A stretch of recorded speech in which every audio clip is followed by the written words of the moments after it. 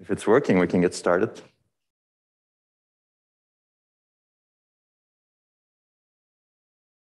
Yeah, it seems to be working.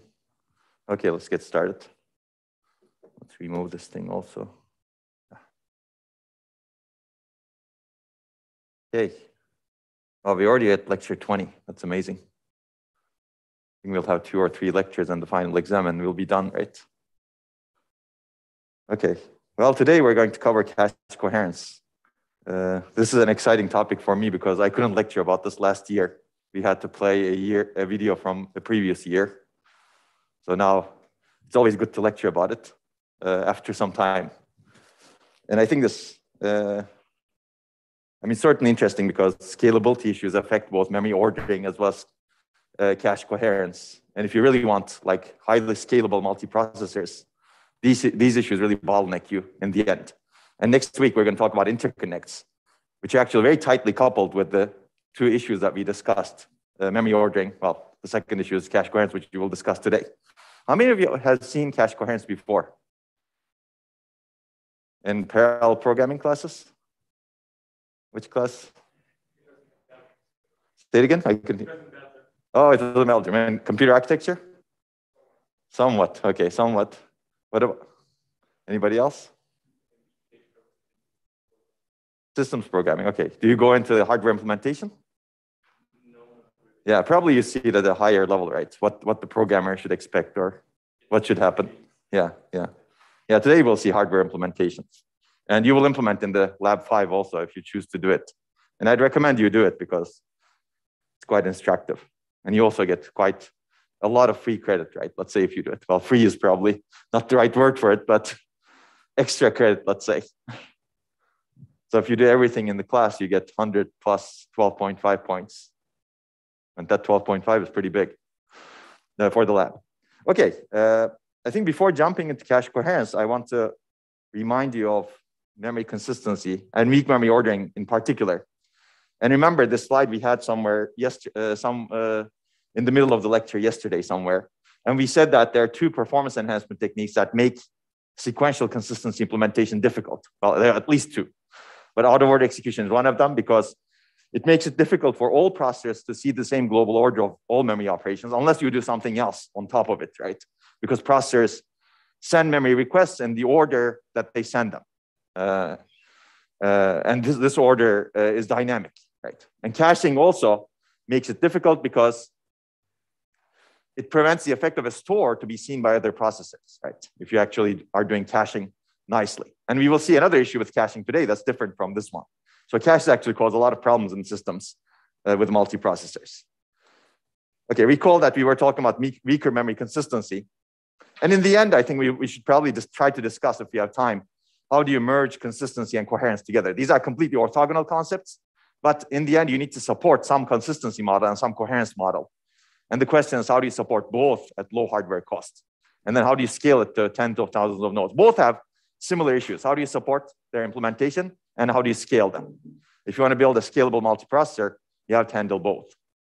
And weaker memory consistency, recall that the realization is that you don't need to synchronize. Basically, you don't need to worry about the ordering of operations for every operation. What really matters is whenever you're synchronizing, the operations that require you to synchronize or that enable you to synchronize. And the idea in weak consistency in general is programmers specifies regions in which the memory operations do not need to be reordered.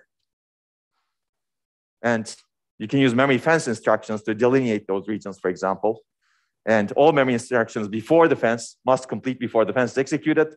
All memory operations after the fence must wait for the fence to complete, and fence is completed in program order.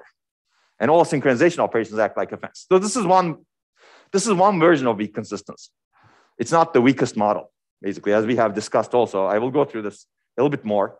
So if you look at this is what we have kind of discussed. This is the weak consistency model. You can think of this as synchronization operation: acquire lock, release the lock, and then acquire another lock, release another lock. Basically, each of these act like fences. You can put memory fences when you do those. But in between the fences, the ordering is not important. Because if you correctly synchronize your program, it doesn't matter what you do in terms of ordering over here, because these operations are not going to be acting on shared data or shared locks. What really matters is the synchronization operations. So if you read this beautiful paper that I recommend, it says a more relaxed consistency model can be derived by relating memory request ordering to synchronization points in the program. The weak consistency model, WC is not the greatest acronym, I guess, in this case, but anyway, it sounds like fun. I called some of my acronym, my own papers like PAR BS. BS doesn't sound like the best acronym also, right? Anyway, WC proposed by Dubois et al. Is based on the above idea and guarantees a consistent view of memory only at synchronization points. And that's a nice idea, clearly. This was proposed in 1986. And you can see that I highlighted these two things over here. Under sequential consistency, every access within the critical section is delayed until the previous access completes.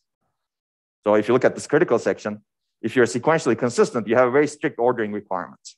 Every load is dependent on every store, and every load is dependent on every load. Well, dependent is the wrong word.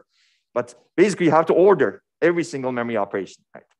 But such delays are unnecessary if the programmer has already made sure that no other process can rely on the data structure to be consistent until the critical section is exited. And this is really the key, basically. If the programmer ensured correct synchronization over here, these delays, you don't need to order these operations. What you really need to order is what the programmer needs to ensure correct synchronization, right? Which is really the acquire and release operations over here, as you can see. Basically, it continues saying that weak consistency exploits this by allowing accesses within the critical section to be pipelined, meaning you can reorder them in some way. And correctness is achieved by guaranteeing that all previous accesses are performed before entering or exiting each critical section. So I think this is beautifully explained, and you can see the ordering requirements here. Now, you can say this paper questions that assumption also, saying that, well, not this paper, but another paper that was written by this author questions the assumption saying that, oh, do you really need to wait for this release to complete? Basically, does this release impose an ordering requirement on the block that comes after it? And the answer is no, right? This release has nothing to do with the block that comes after it, in essence, because it's not protecting that block. That block is outside the critical section. It's non-critical section. And assuming that program is correctly synchronized again, this can be ordered together with this one. And that's what acquire release consistency model says, basically. Basically, let me go to the next page. Well, this was the Dubois paper that I mentioned earlier that introduced the weak consistency. And this is the release consistency. I'll probably read it from here because it's beautifully written. Release consistency is an extension of weak consistency that exploits further information about synchronization by classifying them into acquire and release accesses. An acquire synchronization access, for example, a lock operation or a process spinning for a flag to be set, is performed to gain access to a set of shared locations. A release synchronization access, for example, an unlock operation or a process setting a flag, grants this permission. An acquire is accomplished by reading a shared location until an appropriate value is read. Thus, an acquire is always associated with a read synchronization access. Similarly, a release is always associated with a write synchronization access. In contrast to weak consistency, release consistency does not require accesses following a release to be delayed for the release to complete. That's what I said basically, right? These accesses, release is not operating as a synchronization operation on the accesses that come after it, basically. There's no relationship. These are not even shared data if you correctly synchronize your program. So the purpose of the release is to signal that previous accesses are complete, and it does not have anything to say about the ordering of the accesses following it. And that's the key realization here. And similarly, release consistency does not require an acquire to be delayed for its previous accesses. So you can see that over here. This acquire B, basically you need to only order acquires, as you can see, and releases after the operations, after the critical sections. So this acquire has nothing to do with prior operations before it. So you can actually, you don't need to impose any ordering requirements between this acquire and this, and even this release and this, assuming you're correctly synchronized again. That means that you just need to impose ordering requirements between these two acquires and then follow the arrows to do the ordering requirements. Does that make sense? Basically, only when you are actually synchronizing, when you really are protecting the data, you need to impose ordering requirements. Okay, hopefully this is clear. And you can see that now ordering requirements reduce significantly to acquires and releases. So fences, in other words, you need to be careful about the word fenced right now, right? Because what is a fence? Because you cannot just put a fence over here and wait, because ordering requirements actually have changed a bit. Maybe you need to have some additional ordering operations that are inserted by the compiler, and not just have fences where releases and acquires are there. Okay, any questions? Yes. If A and B are two different locks, how come the acquires have to be sort of following each other? Can't they just be acquired in an arbitrary order? If yeah, potentially. That's a good question. But I think the difficulty, yeah, now you're actually trying to make it maybe more relaxed, right? Okay, so it's just as part of this sort of consistency model. Yeah, I think so. I mean, I think the issue you may run into is when you get into nested locks, for example. When you do nesting, I haven't thought about it enough at this point, but when you do nesting, you need to be very careful about your ordering requirements, for sure. When you're not nested, potentially, but I think in the end, yeah. I mean, potentially you can actually do that also, right? Reorder them also potentially. But now you're also violating the program ordering potentially. Right? That's there might be some higher level semantics, right, in the program that may require these acquire and releases to be done in that order, right? That we don't know. But I guess if we wanted a strict order, we'd acquire the same lock, right? That's true. Yes, that's true. Okay, so yeah, I guess it's just this model does it that way. Exactly, this model doesn't have that basically, yeah. Okay, any other questions or thoughts along these lines? Okay, and this is the paper that introduced the acquire-release consistency. It's also a very well-written paper. I would recommend that. Okay, we talked about this. Basically, weaker consistency. There's no need to guarantee a very strict order of memory operations.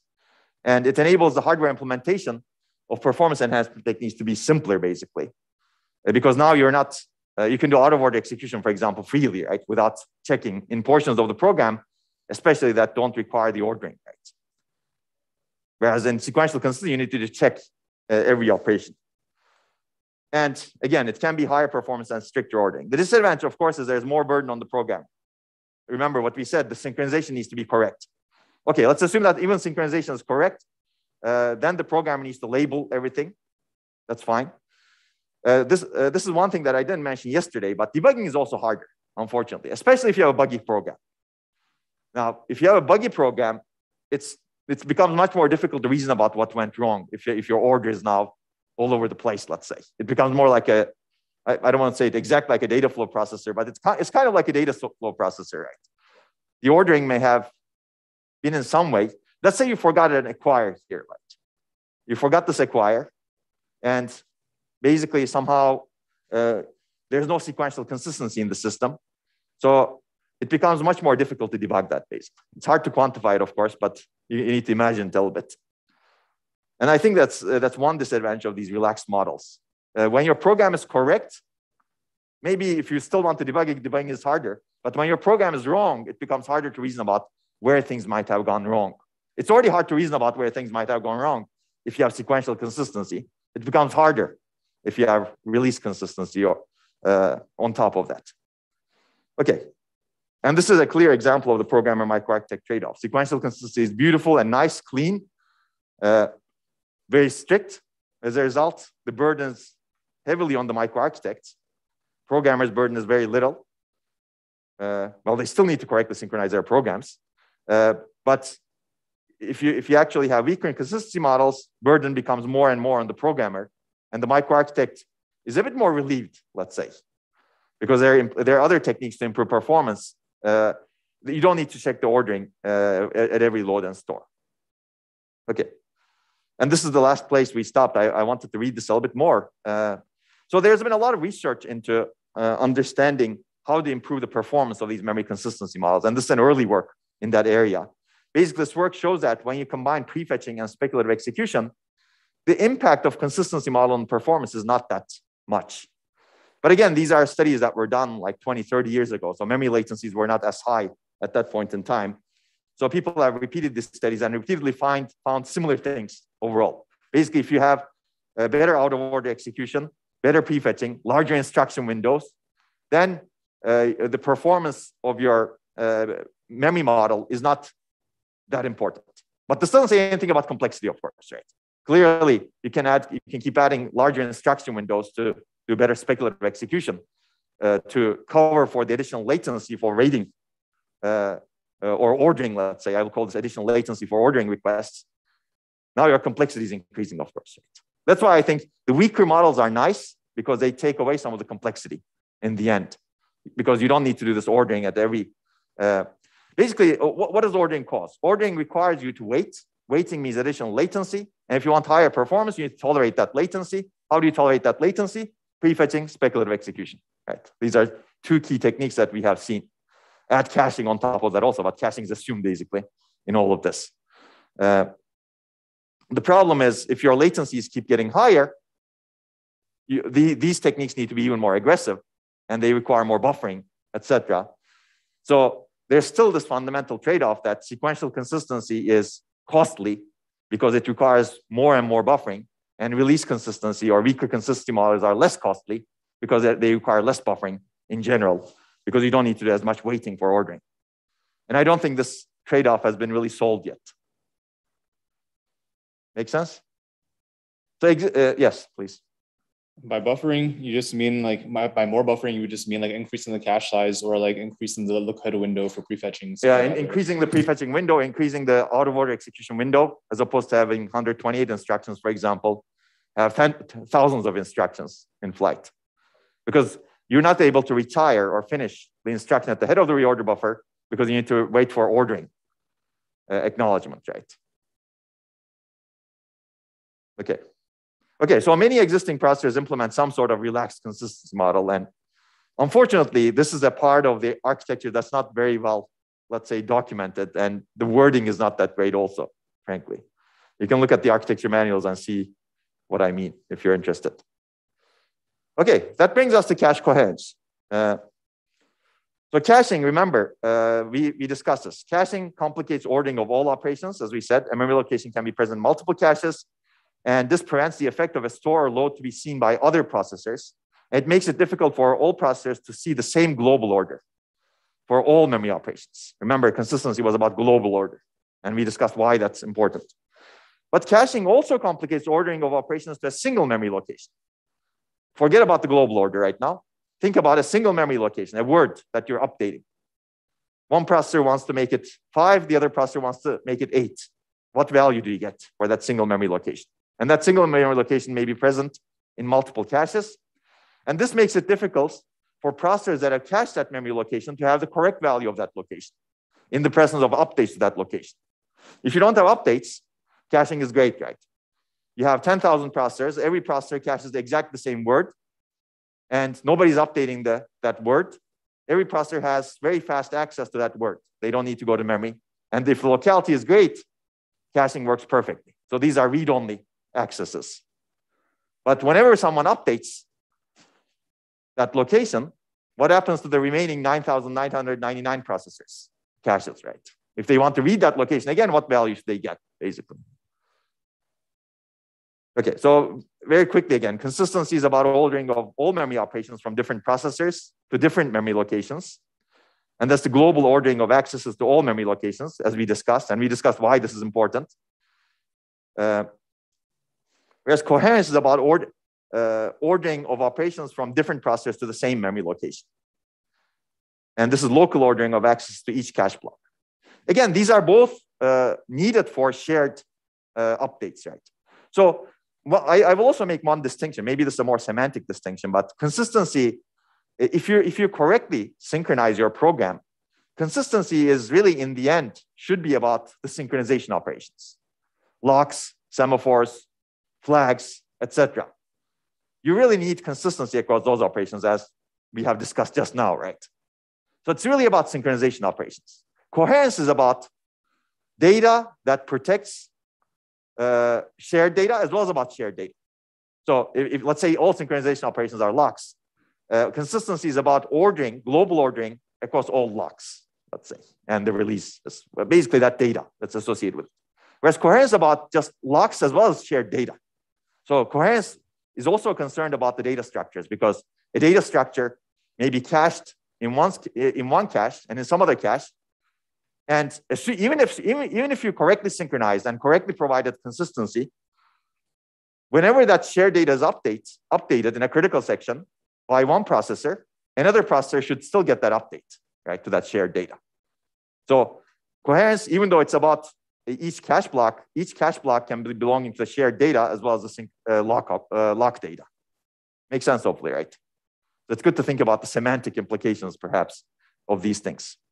Okay, these are some readings. Actually, I mean, if we had a parallel computer architecture course, I would recommend this book. Even though it's an old book, it covers the fundamentals really well. This book by David Culler and Jaswinder Singh. And if you're interested in a good reading about cache coherence, these chapters are actually very good in terms of a fundamental treatment of cache coherence. And I think some of these papers I've assigned. Actually, one of the earliest papers is this paper that introduces directory-based cache coherence. And then we're going to talk about Snoopy cache coherence as well. Okay, so we've already discussed shared memory model. I'll go through this quickly. Clearly, we're discussing issues with shared memory. Processor 0 writes an address, followed by processor 1 reading that address. This implies there's some communication between the two. And clearly, each read should receive the last value written by anyone. And this requires synchronization.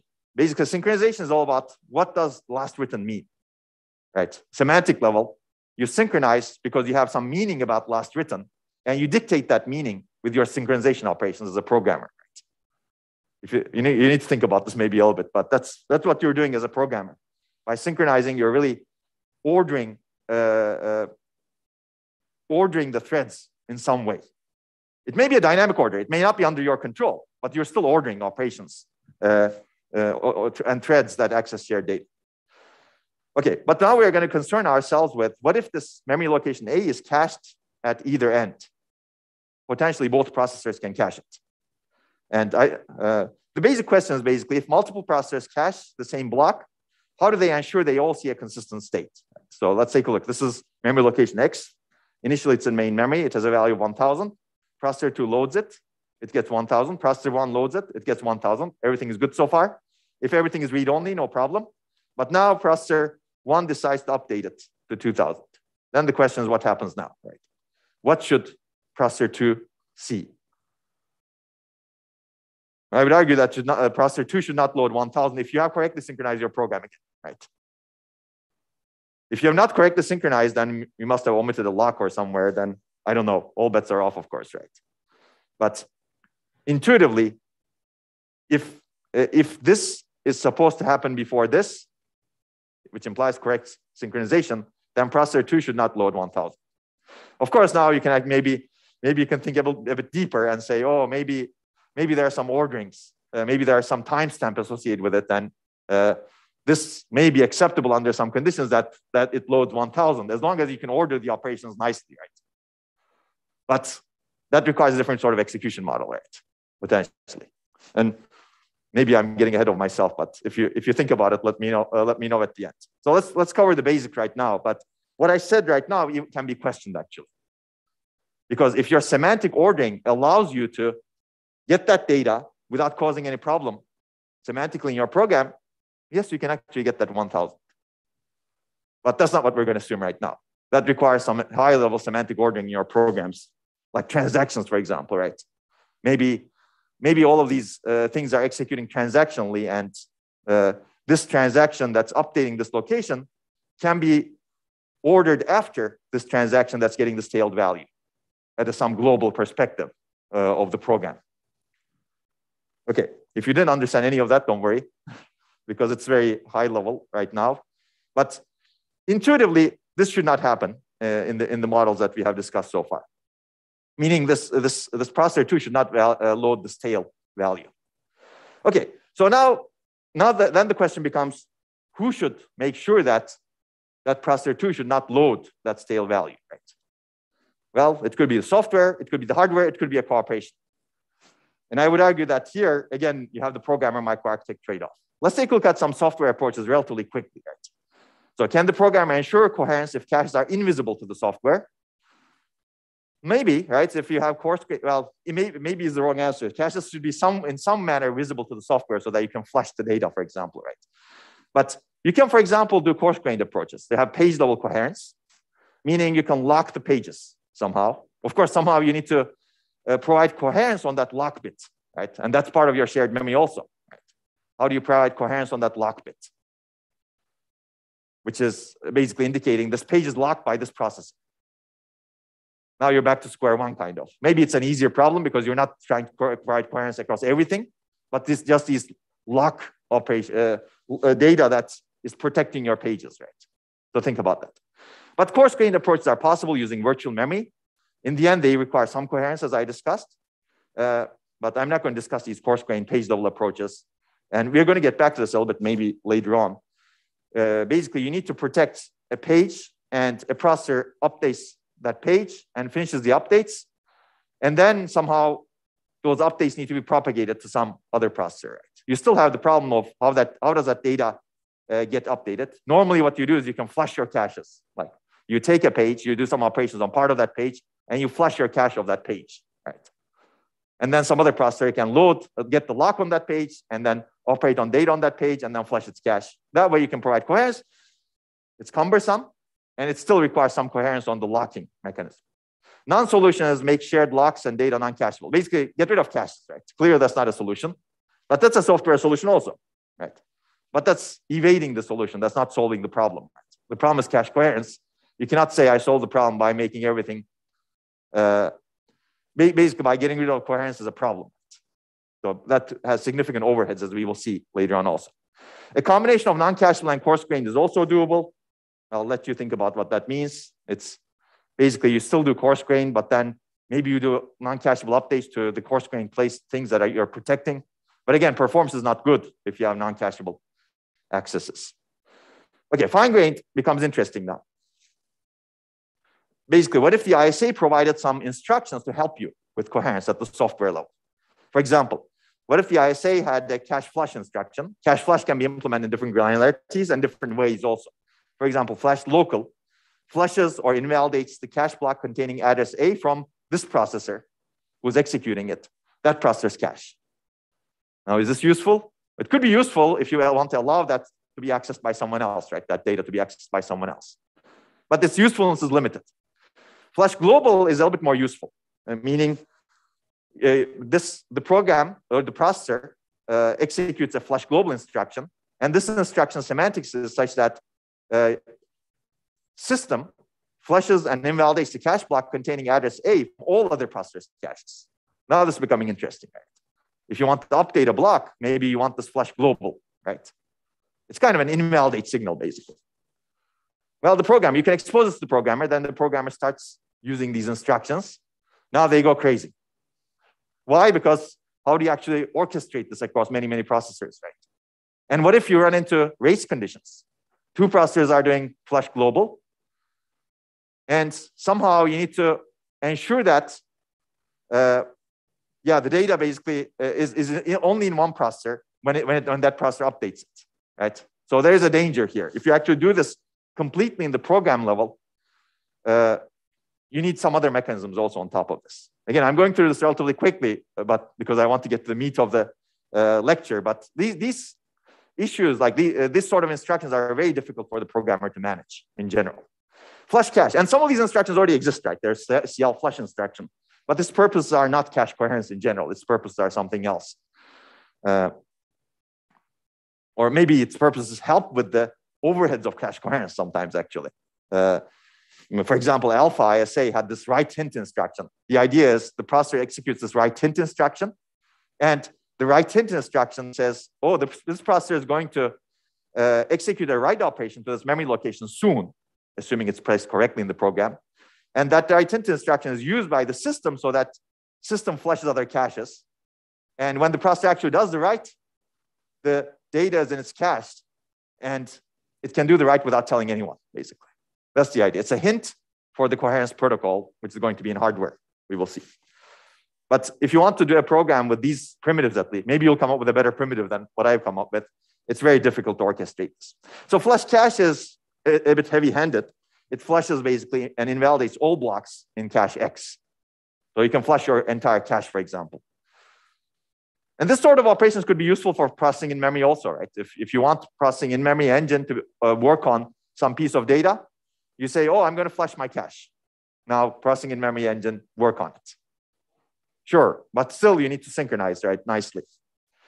Okay, and you can have different granularities also. Okay, granularity in coherence is interesting because unfortunately, our memory systems are not flexible enough, and we always run into granularity issues. What granularity should coherence be done at, right? As you can see, it could be cache block granularity, it could be cache granularity, it could be page granularity, it could be even finer granularity, if you can keep track of the dirtiness and coherence permissions.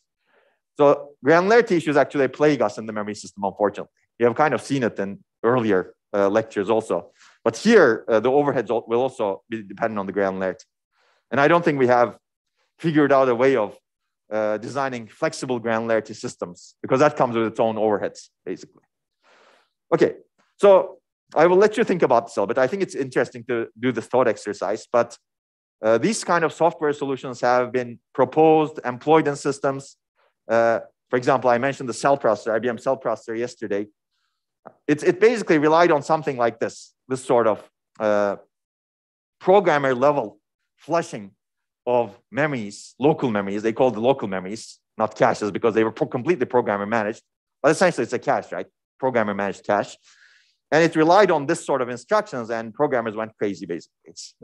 You can see that it's very difficult to program. Okay, so hardware, which we're going to focus on in this rest of the lecture, is basically greatly simplifies software job. And this is one example where hardware support is really definitely needed. Another example is virtual memory, actually. If you think about where programmers' life has been extremely, let's say, made easy with some architectural mechanisms, if I have to give two examples, I would say virtual memory and cache coherence. Virtual memory allows the programmer not to manage memory, and cache coherence allows the programmer not to manage caches. Done. You just need to manage processors, and hopefully they are already easy to program, right? Okay, so basically it greatly simplifies software's job, and one idea is to invalidate all other copies of block A when a core or processor writes to A. So it's very similar to this flush global, right? If a processor wants to write to a block, hardware, completely transparently to the programmer doesn't need to issue any instruction, it just needs to do a store to a location. The hardware basically invalidates that block from all other caches, and now it guarantees that the block exists only in this cache, and the write happens, and there's no coherence problem, consistency problem. That's one way, clearly. We will see there are multiple ways. You could say, I'm not going to invalidate, I'm going to update all of the caches. Right? This processor is writing to this cache, that block, and this is the value. These other caches have that location. If I write only to this cache, the other caches will have the stale value. So instead of writing only to this cache, I'm going to write to all caches that already have the block. That's an update-based protocol, basically. There are two different kinds of protocols. One is update-based, and the other is invalidate-based. Of course, you can have a combination of that also. You can say, oh, these caches I'm going to update, these caches I'm going to invalidate. If you know enough about the pattern of accesses of the caches, that may be a good idea. But of course, as you keep doing this, things become more complicated. Okay, so let's start with a very simple coherence scheme. And this is called the VI, or valid-invalid coherence scheme. Basically, it's a cache block can be in two states, valid or invalid. And by definition, now you say that, oh, I cannot have dirty data in my cache block, right? Because there's no modified state. And in this case, caches snoop or observe each other's write and read operations. If a processor writes to a block, all others invalidate the block. So it's an invalidation-based protocol. And this is the state machine for a cache block. Well, what does this mean? Well, first of all, we're assuming a write-through cache, and we're not allocating the cache on a write. So basically, you can, whenever you're writing to a block, you're just updating memory. You're not updating the cache itself. If the block is not present in the cache, that's what write no write allocate means, right? If the block is present in the cache, then you write to the cache, and you also write to the memory, because this is write through, right? There's no modified state. Okay, and this is a simple protocol, valid, invalid. And we're going to use this sort of terminology. Basically, a local processor has some actions on the cache block. It can read the cache block. It can write to the cache block. And based on its actions, there are actions that are broadcast on the bus. So we're going to assume a bus-based update. We're going to talk about interconnects next time. It doesn't have to be a bus-based update. It can be a virtual bus that's implemented in some way. But bus is easy, of course. A shared medium helps. And whenever the processor does some action, there could be an action that's broadcast on the bus for that block. Bus read, bus write. And other processors see this signal. So let's take a look at this. For example, invalid. Let's start with this one. You don't have the cache block in your cache. You do a processor read, meaning you read the cache block. You send a bus read signal on the shared medium, shared bus, and you read the block and get it into the valid state. Boring, right? This doesn't have any implication. So there may be many copies of the valid block in all caches, right? Now this is the interesting part. The processor writes to a valid block. It issues a bus write signal. So this is this processor's perspective. Another processor that has the block as valid sees the bus write signal to that block and basically invalidates its copy. That's the idea. This also assumes that whenever the processor writes to the block, it writes to the memory, because remember, this is a write-through cache. Okay? Anything you want to discuss here? Yes. Isn't this in some way a non-solution as well, because we're basically getting rid of dirty blocks? Well, I wouldn't say it's a non-solution. It's an easy solution because this allows you so for example, for read-only data, you can share it without any problem. Does that make sense? No, but when you're writing, we're basically getting rid of dirty writes. We're just directly writing to memory all the time. But you're also writing to your local cache. But you're also writing to memory. Also writing to memory, yes, basically. So you don't have dirty blocks, yes, but you can still service that write relatively quickly from your cache, basically. So you're still getting the benefit of caching, but you have overheads as well because your cache is write through right now. That's what I would say. Yes, it's not the best solution, I agree, and we're going to make it better. Okay, so I think you've identified one problem, basically. Whenever you write to a block, you're also writing to memory. And this is a disadvantage of write-through cache to begin with. And we're going to fix that problem. Maybe you can close some of the windows if it's cold, or maybe that window in the middle. Yeah. Okay. So let's talk about non-solutions. Basically, now that you I would say this is not a non-solution, but non-solution is no hardware-based coherence, right? Keeping caches coherent is software's responsibility. Clearly, this makes microarchitects' life easier, makes average programmers' life harder, much harder, I would say. And now they need to worry about hardware caches to maintain program correctness, right? The hardware structure is really exposed to them for correctness, which is not good, right? And there's overhead in ensuring coherence in software, page protection, page-based soft coherence, non-cacheable, etc. All of them have overheads and also programming complexities. All caches are shared between all processors. That's another potential solution, right? Which gets benefits similar to the previous one, but also has the modified capability more easily potentially. But again, this is not solution, non-solution. There's no need for coherence in this case, clearly. But shared cache becomes a bottleneck in this case, right? It's a bandwidth bottleneck as well as a latency bottleneck. It's very hard to design a scalable system with low latency cache access this way. Because we're talking about all caches. We're not just talking about the last level cache, which is farther away from the processor. And we discussed in digital design and computer architecture, for example, we said L1 cache is very tightly integrated with the pipeline. Its performance characteristics are dictated by the frequency in the pipeline, for example. So you cannot make it large. You cannot make it long latency, etc. So I will call this a non-solution. Okay, so basically, before we develop better protocols, let's talk about coherence a little bit more. So clearly, you need to guarantee that all processors see a consistent value or consistent updates for the same memory location. Writes to location A by P0 should be seen by P1 eventually at some point. And all writes to A should appear in some order. So you need to provide two things actually for this. Write propagation, meaning you need to guarantee that updates will propagate to different caches. You need to serialize, basically. You need to provide a consistent order, a local order, seen by all processors for the same memory location. So in a sense, it has some similarities to global ordering, but now you're talking about a local order here. But we were not concerned about writes specifically in memory ordering, for example, earlier. So basically, you need to take global point of serialization for this kind of store ordering. And we will see different ways of handling this global point of serialization for a cache block. So the basic idea is a cache or processor. I'll use this interchangeably, processor or cache, because I'm going to assume that the processor is coupled with a cache. Broadcasts, and this is a private cache, it's not a shared cache. It broadcasts its update or write to a memory location to all other processors. Another cache that has the location either it updates or invalidates its local copy. Right? Then the question is basically, how can we safely update replicated data? So let's talk about before we go into coherence like protocols or models. Let's talk about some issues that lead into different types of models, which is updating versus invalidation. Right? This is interesting now.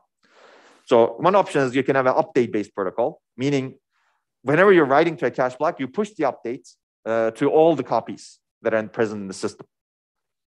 The second option is ensure there's only one copy, which is local, and then update it. So these are two extremes, let's say. There could be in-between approaches that update some of the copies in the system, right? So basically on a read, if the local copy is invalid, you put out some request. If another node has a copy, it returns the copy, meaning gives it back to you. So there could be a cache-to-cache transfer also. Otherwise, memory does. Even this is a trade-off, right? Who should you get the block that you're looking for? Should you get it from some other processor or should you get it from memory? There's no correctness issue in this case, but there's a performance issue potentially, right? Maybe memory is faster. Maybe you have maybe the processor that has the cache block is farther away from you, right? Maybe there's some contention in its caches. Who knows, right? Usually memory is slower than cache, but who knows, because of the contention, memory, the local memory can be faster for you. Okay, on a write, read the block into the cache as you would normally do. If you have an update protocol, update-based protocol, you write to the block and simultaneously broadcast written data and address to the sharers, and the sharers basically update. Other nodes update the data in their caches if the block is present. That has a specific name. A sharer is a processor or a cache that has the block that is being updated, basically. Okay. Okay, so you need to be careful about race conditions potentially here, right? Whenever you're implementing the protocol. Invalidate protocol, you write to the block and simultaneously broadcast invalidation of the address to all sharers, and all nodes, all sharers invalidate the block in their cache if the block is present. That's what a sharer means again. Okay, so which one do you want? That's the question now. Do you want update or invalidate? Who says update? Are you sure? Or you have a question? Who says invalidate? Okay, I think invalidate wins the popular vote. I will say the answer is it depends. It really depends on your sharing behavior as well as the frequency of updates, right? In the end. Let's take a look at an example. Yeah, basically that's what I said. So update. For example, if your share set is constant and updates are infrequent, updates-based protocols usually avoid the cost of invalidate and require, because you invalidate a block, and then some other processor that has invalidated this block will be acquiring it again, right? And then while if it's right to that block, it will invalidate everyone else, and then some other processor will be acquiring it again. So you keep basically playing this ping-ponging game, let's say. This is the ping-pong. It's called ping-pong, actually, where each processor sends an invalidate, everybody invalidates, and one processor acquires, and then writes, and then sends an invalidate, and they basically do it in some order, or whatever order. Maybe the order is dynamic completely, right? But if these updates are not happening frequently, and the share set is constant, maybe you just broadcast to those shares, right? So if you have a broadcast update pattern. Does that make sense? That way, you don't need to invalidate and reacquire. Everybody keeps the value, right? Because you don't have the cost of additional invalidation and reacquires. Data gets updated in the other cache, and that other cache has the data. Because with the invalidation, you just send the data as well. Hopefully that makes sense. In this case, the data may be used once in a while and updated once in a while. But if the data is rewritten without intervening reads by other cores, updates would be useless. So you update somebody else's cache, and then somebody else updates it, and then somebody else updates it, and nobody's reading the data. basically you're sending updates all over the place without anybody needing those updates. That's where the sharing behavior, as well as the write frequency, as well as read to write behavior of the data is important. And here, I think it's good to distinguish potentially locks. I mean, even locks have different properties, but shared data also has properties, right? Shared data, for example, if you somehow protected your data structure with a coarse grain lock, and different processors are updating different portions of your data structure, update-based protocols are actually very inefficient, right? Because everybody updates everybody's caches, whereas the other process may not actually need those updates, right? So it really depends on who reads the updated data, who needs it. Whereas locks, it may be good to do updates if the share set is, let's say, small, and you know that there's some ping-ponging behavior that may happen if you have invalidate requires that may happen a lot. Okay, and then write-through cache policy. The basic updates are a way of thinking about updates is you're really doing write-through your cache, not to memory, but to other caches, right? And if you do, the data bus can become a bottleneck in this case because you're using the data bus to send the data all the time. Whereas if you don't send the data, you just need to send an invalidate signal, which is 1 bit, right? Whereas data bus could be used for something else if you don't do a lot of updates. So there's a place where update-based protocols are good, and there's a place where invalidate-based protocols are good. Basically, the upside with invalidation-based protocols is that after invalidation, core has exclusive access rights, right? Which means that only cores that keep reading after each write retain a copy. And if that's the behavior of your sharing, then that's good, right? Basically, if no one else is going to read the update that you're doing, just do it locally, right? That's what invalidation enables you to do. That way, you don't waste a lot of bandwidth updating other cores. But again, I mean, this is, I think we already talked about it, but if write contention is high, if you have a lot of writes, this leads to ping-ponging, which is the rapid invalidation reacquire traffic from different processes. So again, this is a trade-off. There's no right or wrong answer, I think. I wouldn't pick one protocol over here. I would, if you really want to optimize your protocol, I would try to figure out what are the sharing patterns. And if you have a customizable protocol, you basically pick the updates if your sharing pattern makes sense to pick the update, or otherwise pick the invalidate. And maybe different data structures, and again, this is a function of different data structures, different locks, different ways you programmed the data structures, how much sharing there is, etc. So it's a complex problem, actually. You have a question? Yes. Wouldn't the last point sort of be negated if we're using the write-through version? Because then they wouldn't be reacquiring it every time. If I understand correctly, the write contention means that multiple processors are writing frequently to the same location. Yes. So if you have the write-through, wouldn't they just avoid reacquiring it in the cache and just write through permanently? With the invalidate-based protocol? Okay. So negative, a little less negative, because there won't be acquiring.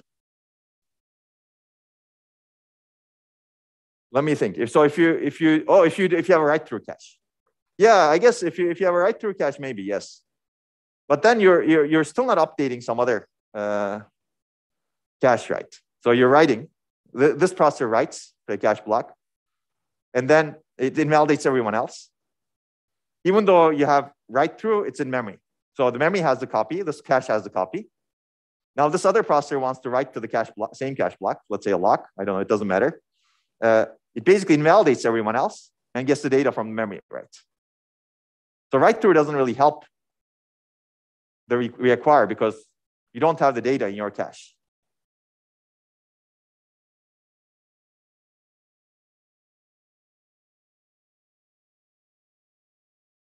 Could you say it again? I couldn't hear.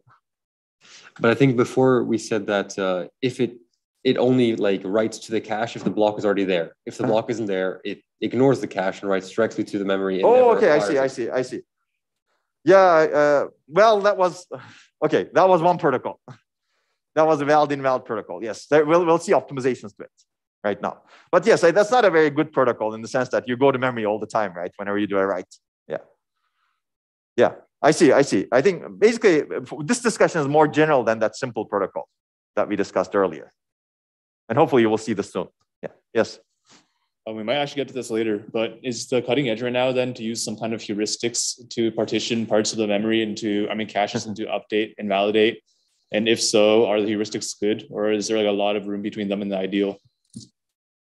Well, so that's a good question, basically. I think the cutting edge definitely uses some sharing behavior. It's well, cutting edge, let's say, in academia. I don't think these complicated protocols are implemented in industry as much. But certainly cutting edge in academia tries to keep track of share sets, for example, and estimate this sharing behavior and tries to adapt different parts of the data structures or part of memory regions to figure out which one does better. And the heuristics are still not good enough, yes. I don't know the exact numbers, but there's a, and again, it's also very much dependent on the program. But even though they're heuristics, they're not that great. Basically, you're trying to predict who's going to touch one location later on and what kind of access will that be, right? And that's fundamentally a difficult prediction mechanism or prediction problem. Make sense? Okay. Okay, this is good to think about. I like the fact that you guys are thinking. Okay, now let's talk about methods. So different methods. So these are orthogonal. Basically, this update versus invalidate is orthogonal to the methods that we're going to discuss. Methods are also called like protocols, let's say. But actually, there are two different kinds of methods that can implement multiple different protocols. But basically, how do you ensure that proper caches are updated? And there are two major methods for cache coherence today.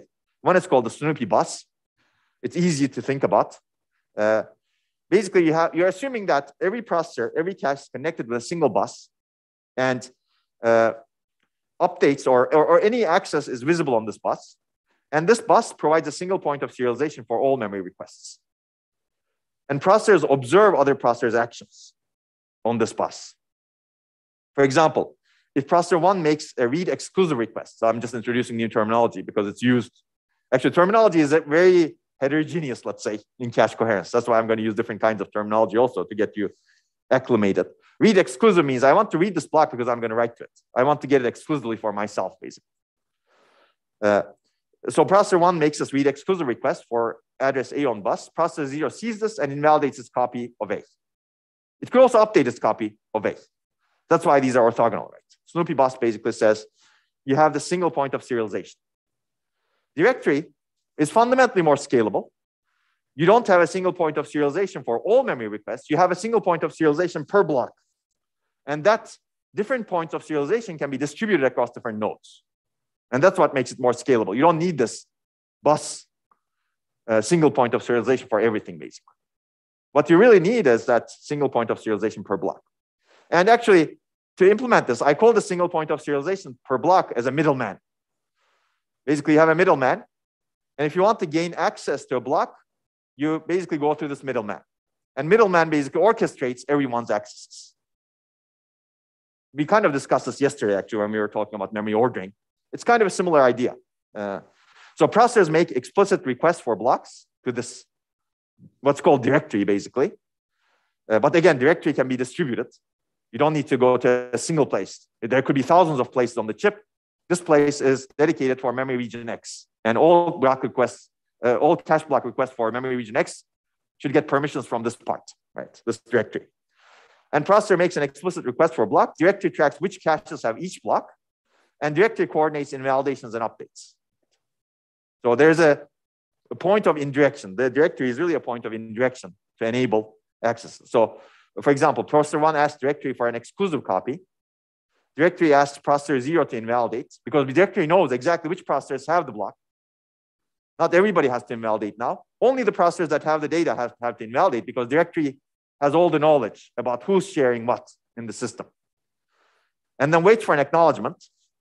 And then responds to processor 1 saying, now I know that you're the only one who will have this data. So here's the data. Do whatever you want with it. That's the idea. So fundamentally, even though it's longer latency, it's more scalable because it's easier to scale this up. This is harder to scale it up because you need to have some sort of shared medium.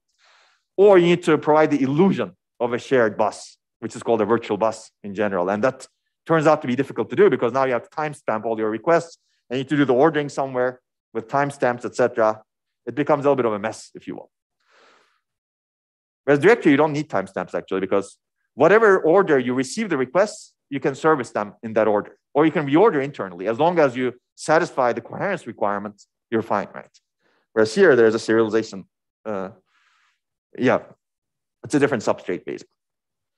Okay, so let's go into directory-based cache coherence. Any questions on these two methods? And I've assigned some papers. So this is a hard-to-read paper, the earliest paper that introduced directory, and this is different protocols for Snoopy bus. And we're going to cover especially this paper, which has a lot of impact in coherence protocols. Okay, directory, as I said, you have a logically central, but potentially physically distributed directory that keeps track of where the copies of each cache block reside. And caches essentially consult this directory to ensure coherence. Let's go through an example mechanism. For each cache block in memory, the directory stores p+1 bits in the directory. P is number of processors in the system, or you can think of it as number of caches. Right? Basically, for each cache block, you have a bit saying whether that cache has the block or not, doesn't have the block. That's p bits.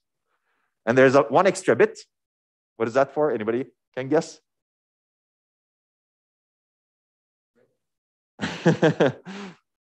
It says basically the cache that has the block, that has the bit set, also has exclusive access. We will see. You don't actually need a bit for memory in this particular mechanism. Okay, so one bit for each cache indicating whether the block is in the cache. And there's an exclusive bit. That additional bit is, this indicates that a cache has the only copy of the block and can update it without notifying others. So this way, the directory knows, oh, this cache is doing whatever it wants to this block. And if I really want to, and my copy is not correct at this point. My copy is not up to date. So if I really want to get this block, I should tell this cache, give me the block, revoke its rights, get the block, and I now can do whatever I want with the block. Basically, this exclusive bit says that directory doesn't have the up-to-date copy, and it doesn't have the control at this point. It should get the control or permissions for the block itself if it wants to distribute the block to someone else. Makes sense, right? Okay. But of course, you can extend this directory more. So on a read, we can actually make this more complicated, right? This is one directory-based protocol, clearly. On a read, the directory sets, so a cache wants to read a block, right? What does the directory do? It sets the cache's bit and arranges the supply of the data to that block, to that cache. On a write, the directory invalidates all caches that have the block and resets their bits, basically. That's the idea. Well, I'm going to give you an example with my terrible handwriting soon. And the exclusive bit associated with each block in the cache is useful because the cache can update the exclusive block silently, right? If the cache has exclusive access to that block, it doesn't need to notify anyone, including the directory. Okay, so this is my beautiful handwriting, let's say. But this is very simple. In this case, you have p equals 4 bits, and you have an exclusive bit over here. If you see this, and if you're told that this is the directory entry for a block, you immediately know some information about the block, right? No cache has the block. So the directory must have the copy. Right? Now let's say P1 gets a read miss to block A. P1 sends a request to the directory saying, I want block A. The directory looks at this bit vector. It says, okay, you can have block A. And it sets the bit. And it doesn't set the exclusive bit because processor 1 didn't ask for the block exclusively, right? Maybe it's just going to read the block. It's not going to write to the block. Right? Okay, then P3 sends a request to the directory, says, I want to read the block. Then the directory says, okay, here's the block. Do whatever you want with it, right? Well, not what. I guess it takes a read-only request. So the actions of the processors will be limited as to what they can do, right? If they want to write to the block, they have to tell the directory that they want to write to the block, right? So they cannot do whatever they want with it if they actually ask for read requests to the directory. Does that make sense? Because the directory needs to know where the up-to-date copy is also. So basically, if you look at this picture now tells us that processor 1 has the block, processor 3 has the block. None of them have it exclusive. If you actually had this bit set, then you would have a bug in your directory because two processors should not have the block in exclusive state, right? Otherwise, you would have you're back to the coherence problem on those exclusive states. exclusively owned blocks, let's say. And the data is up to date in the directory also. So by just looking at the bits, you know what's happened. Okay, now let's look at a different example. Oh, what happened? Okay. Okay, so now let's say, sorry. So this is the state 0, 1, 0, 1, 0. Now P2 takes a write miss, meaning it wants to write to the block. It says, I want to get this block exclusively to myself because I'm going to write to it. So what does directory do in this case? Directory examines this. P2 here doesn't have the block, and it wants to write. Who has the block? P1 has the block. P3 has the block. Now I'm going to tell them invalidate your blocks because somebody else wants to write to it, right?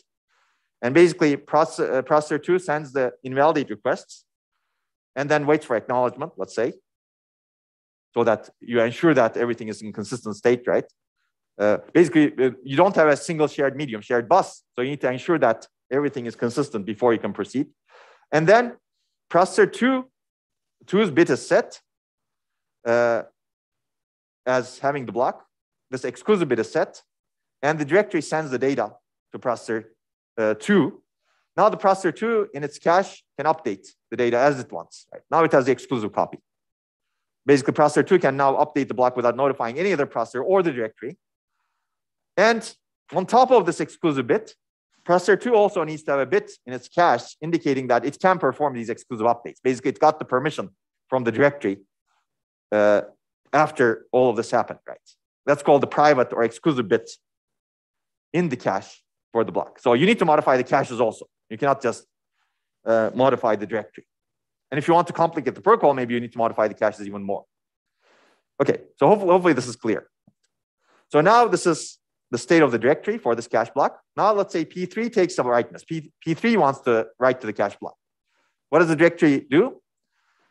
I call this memory controller here, but directories can be implemented in the memory controller. This is kind of the discussion that we had yesterday also. It doesn't have to be. Later, we will talk about scaling the directory. Directories can be cached themselves also. Now, how do you keep the directory coherent becomes a problem. So this is like the infinite window that we saw earlier. Some of you were here in the beginning. How do you keep the mechanism that provides coherence coherent, right? That becomes interesting, but let's not go there yet. But basically, P3 takes a write miss. And what the directory does is first request, basically directory sees that it doesn't have the block up to date. Somebody has the exclusive. It tells processor 2 to send it the block, and it downgrades processor 2, meaning processor 2, you don't have exclusive access to this block. You don't have any access to this block. Give it back to me. And then processor 2's bit becomes 0. Processor 3's bit becomes 1. And processor 3 is given exclusive access, and the data gets sent to processor 3 by the directory.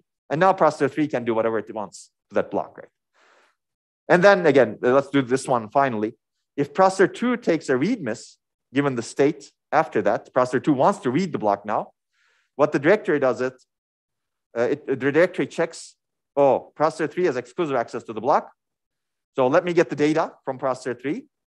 But let me not tell processor 3 to invalidate because processor 2 is not going to write to it.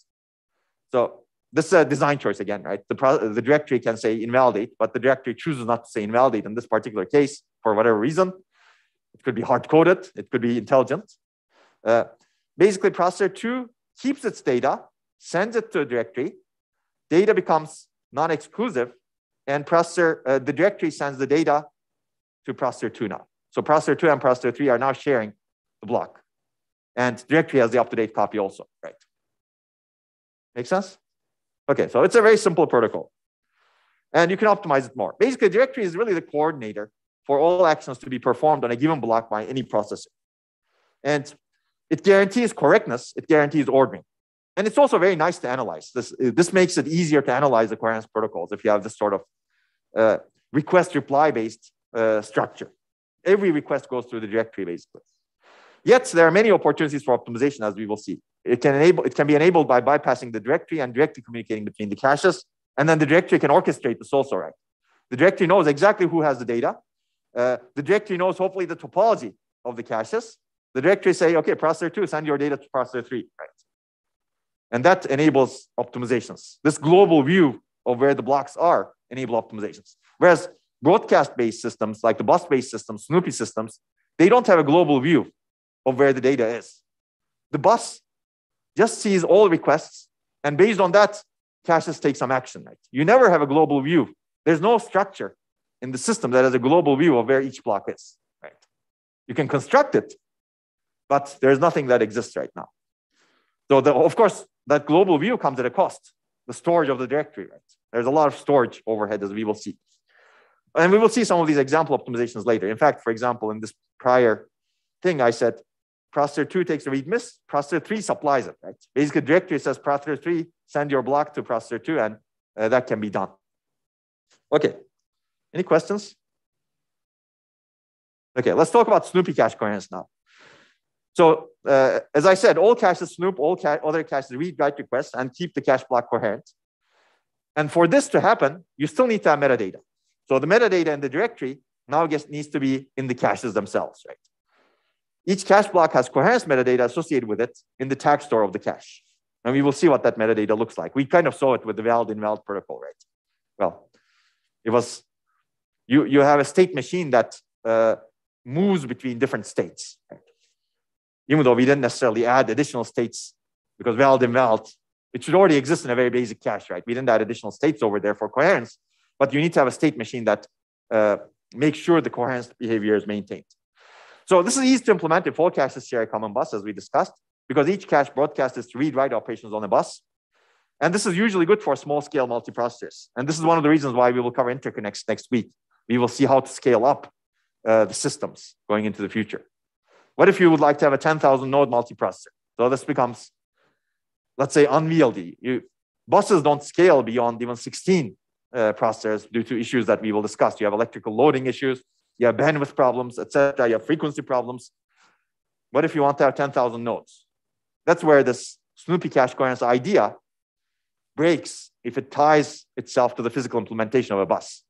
But again, as I said, you can solve the problem by adding another layer, which is you can think of the bus as a virtual entity, and you just need to emulate the bus virtual entity, the characteristics of a bus, which is that basically this over here, all caches see everything in the same order on a particular medium.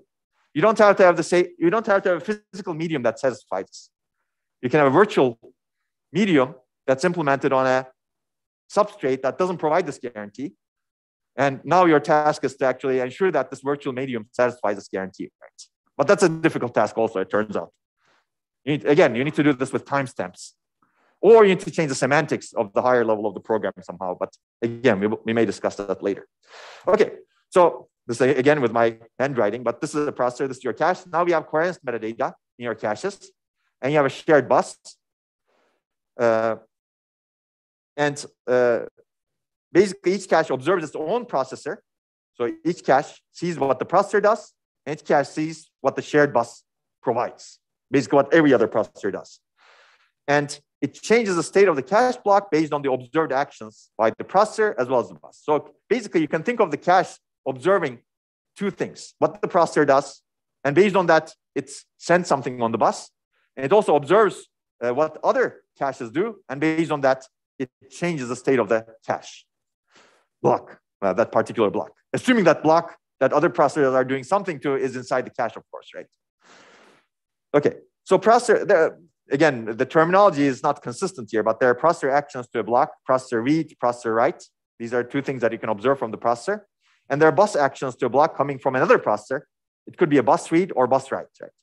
Sometimes it could be bus read exclusive, or sometimes it can be said bus read invalidate, things like that. But bus read exclusive is the same as bus read write for our purposes. Okay, this is the simple Snoopy cache coherence protocol that we saw, right? Valid, invalid. And we don't need to discuss this further, but we will discuss what's its downsides, right? So let's extend this protocol. What if you want write-back caches? So people question the write-through caches, and rightly, write-through caches are not that good because you expose every single write to memory, right? And we said memory bandwidth is already an issue. It doesn't make sense to expose every single write to memory. So we want a modified state, clearly, or a dirty bit in the cache, or a modified bit. We'll call it the modified bit in this case, M. So this is our more sophisticated coherence protocol now. You want 3 states. You extend the metadata per block to encode 3 states, 2 bits. Modify, so, and here your semantics are very important. what does M mean? What does S mean? What does I mean? I is easy. Cache line is not present in the cache. What does M mean? Cache line is the only cached copy and it's dirty. Basically, it's exclusive, dirty. Shared, cache line is one of potentially several cached copies and it's clean. It's potentially shared and clean, right?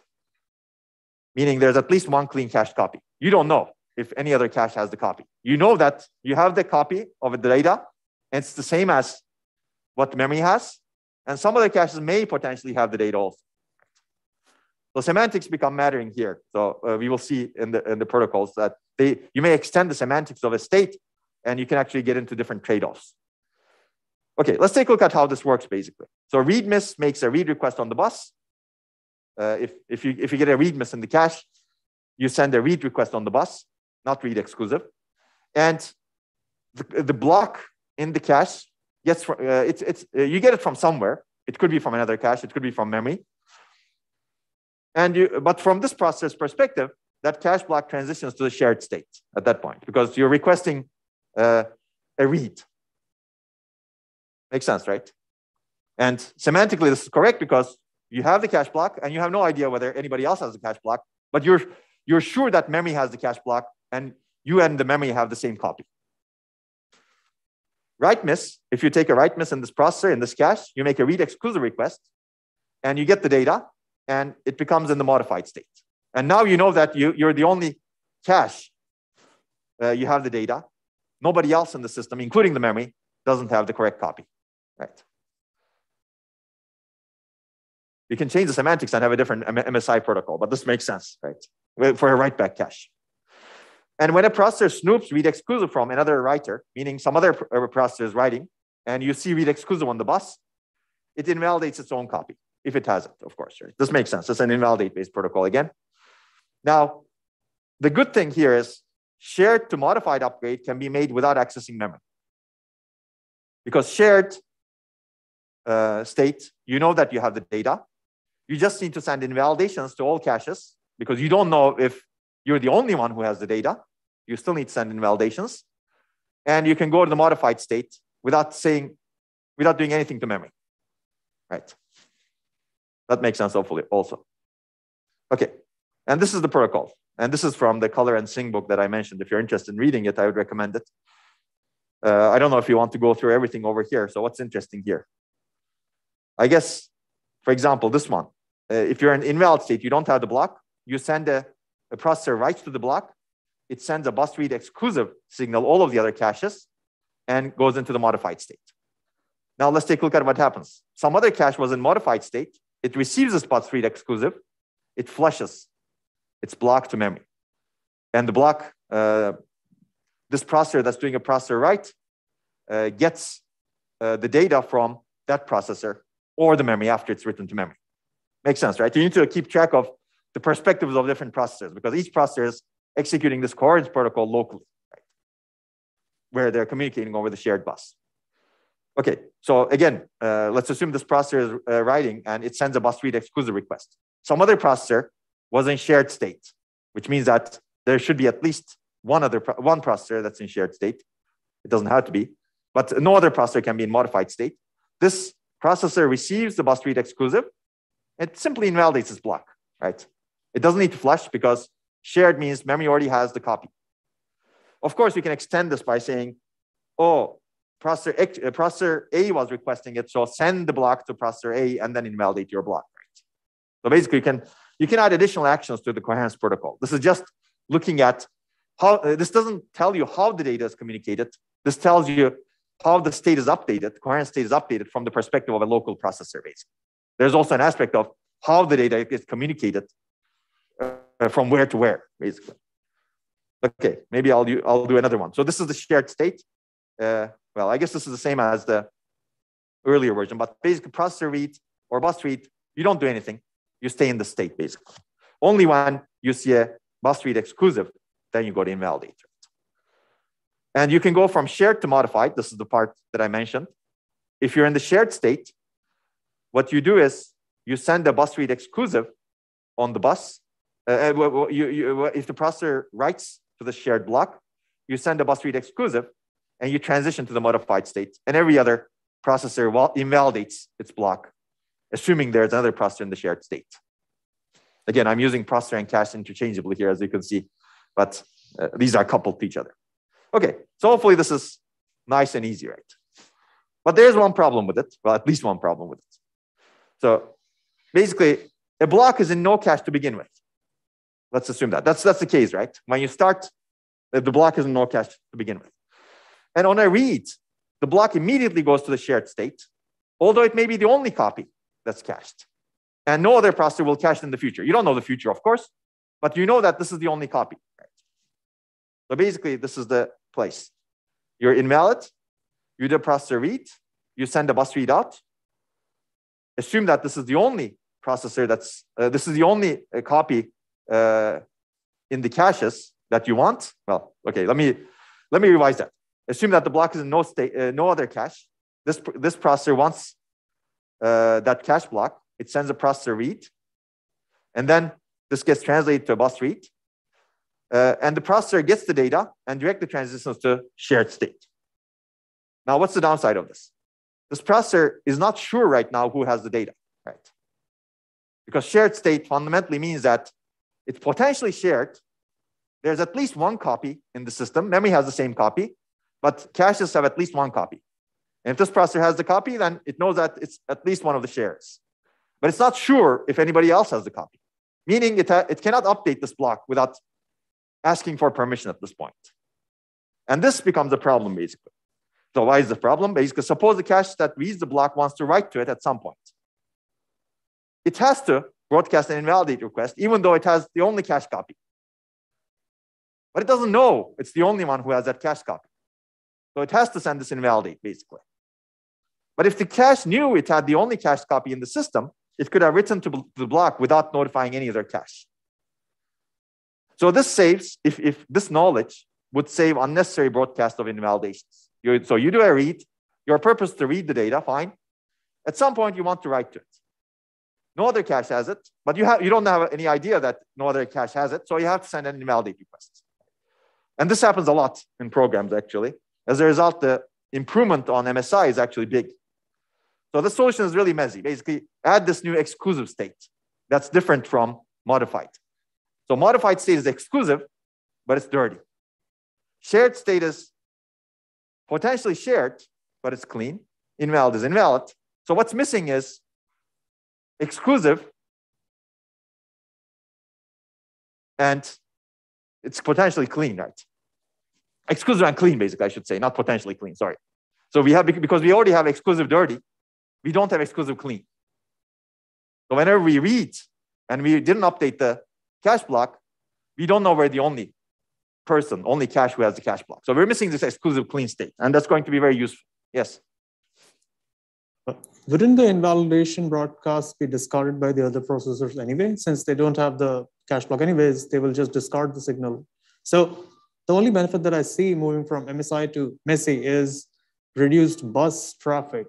Exactly. Signal traffic. So you reduce the bus traffic, and also you need to wait, basically. Invalidation takes time, right? No, you need to go through the bus. I mean, no one else has the line, right? So there's no cost attached to it except the reading the signal and checking if they have value. Yeah, but that takes time, basically. Okay. Yeah. Okay. Okay, so that's the exclusive state. Because this is in your L1 cache, right? Your L1 cache, now you need to wait, basically. And L1 cache is very latency critical, as we discussed. Okay, so basically, add another state indicating that this is the only cache copy and it's clean. Block is placed into this exclusive state if during bus read, no other cache had it. Basically, you need to have additional complexity. Whenever you send a bus read, you need to check if any other cache had it. And this is a wired or shared signal on the bus that can determine this, basically. Snooping cache assert the signal if they also have a copy. If any cache has the copy, it asserts the signal, and it's a wired or, meaning that if any cache has the copy, the signal is 1, then basically you go into the shared state. If the signal is 0, you go into the exclusive state. That's the idea. And now silent transition from exclusive to modified is possible on write. You don't need to notify everyone. Yeah. And this is MESI is also called the Illinois protocol because it was developed at the Illinois. And this is the paper that I assigned to you if you're as part of the reading assignments. Okay, I think basically, I've already said everything that I want to say, but this is a depiction of what we have seen before. Let's take a look at this. So, okay, basically what changes here, this is the Mezi state machine. It's very similar to the before. You can study it on your own. Maybe the terminology is slightly different over here, but it doesn't matter. So basically going from invalid to, you can go from invalid to exclusive clean or invalid to shared clean, basically. And it depends on whether some other processor has the block in their cache. So this processor is reading this block. It sends a bus read to that block. And there's a wired OR signal that says, oh, no other processor has it. So this processor goes to the exclusive clean state. Oh. And this process, now if you go to the exclusive clean state, you can write to the block without notifying anyone. Okay? And if that's not the case, basically at least one other cache has it, meaning that wired OR signal is true, then you have to go to the shared clean state. Okay. I don't want to focus on any other aspect of it, so I've focused on these three arcs over here. And this is the Mezi state machine from Coherence. And this is what you're going to implement in shared optional lab 5, basically. It's essentially the same protocol. Maybe the terminology is a little bit different. Well, cleaner, let's say, cleaner to read, let's say over here. But basically, let me maybe add some more terminology over here. A transition from a single owner state, exclusive or modified, that's a single owner. Both of them are exclusive states, basically. One is shared, one is clean. What did I say? No, one is clean, one is dirty. Yeah. If both of them are exclusive states, one is clean, one is dirty. And a transition from that exclusive state to a shared state is called a downgrade because the transition takes away the permission, owner's right to modify the data, right? The transition from a shared state to a single owner state is called an upgrade because the transition grants the ability to the owner to modify the data. So you'll see this terminology also, downgrade, upgrade. But essentially it talks about the ability to modify the data. And this is the optional lab you're going to implement. How many people started on this, by the way? Okay, maybe it's too early, maybe it's too optional. But you still have a lot of time until the end of January. And I recommend doing it. It's actually a beautiful lab, I think. It gives you a different perspective from the other labs, let's say. And this is actually very similar to the Coherence protocol Intel Pentium Pro implemented. This is Pentium Pro. Again, I'm not going to go through this, but it's essentially the same. The terminology may be a little bit different, but essentially Pentium Pro implemented this protocol. Now let's talk about some trade-offs, because this is not the best protocol also. Is there a question? Okay. So the question is, should a downgrade from modified go to shared or invalid? Now, what does this mean, right? Let's see. Modified is you have the data as modified. Should you go to shared or should you go to invalid? Downgrade means that somebody else is requesting the data. So you should probably downgrade. But should you invalidate your data or should you go to a shared state? Again, this depends on your access patterns, right? You go to shared state if data is likely to be reused. This processor is going to downgrade. If it thinks that it's going to reuse the data soon, it goes to a shared state, right? But this is not true if someone else is going to write to the data before the data gets reused, right? That's why the access patterns matters. So before it's written by another processor. Or you go to the invalid state if the data is not likely to be not reused before it's written by some other processor. Again, if you have this sort of knowledge or prediction, you can optimize your protocol. Cache-to-cache transfers. On a bus read, should data come from another cache or memory? Again, another cache is usually faster, but not always faster. Because the cache could be far away, right? Again, if you have a ring-based interconnect, for example, and you have, I don't know, 600 processors, you probably don't want a ring-based interconnect for that, but it may take a long time to actually get the data from some other cache, and memory may be closer to you, or the memory bank you're trying to get the data from may be closer to you. So clearly, memory is simpler. No need to wait to see if another cache has the data first. Again, this becomes interesting with different interconnects. With bus-based interconnect, there's limited interest, let's say. If you want to scale up to hundreds of nodes, then it becomes interesting. So if you go to memory, there's less contention at the other caches, but requires write back on downgrade from M. So what does this mean? Basically, memory needs to have the correct data also, like if you want to get the data. Okay, So this is another interesting part that will enable us to develop add another state, let's say, to the coherence protocol. So you need to write back to memory when you're going from modified to shared state. Since the shared state is clean, right? The semantics of the shared state is clean. And when you're going from modified to shared, you need to write back to your data to the memory, right? This makes sense, right? It's again a semantic issue. We're going to fix the semantic issue by creating another state where there's another semantics. So the question is, can we avoid this write back? Well, that should not be top memory. I don't know why it's top actually. Let's fix it right now. To memory.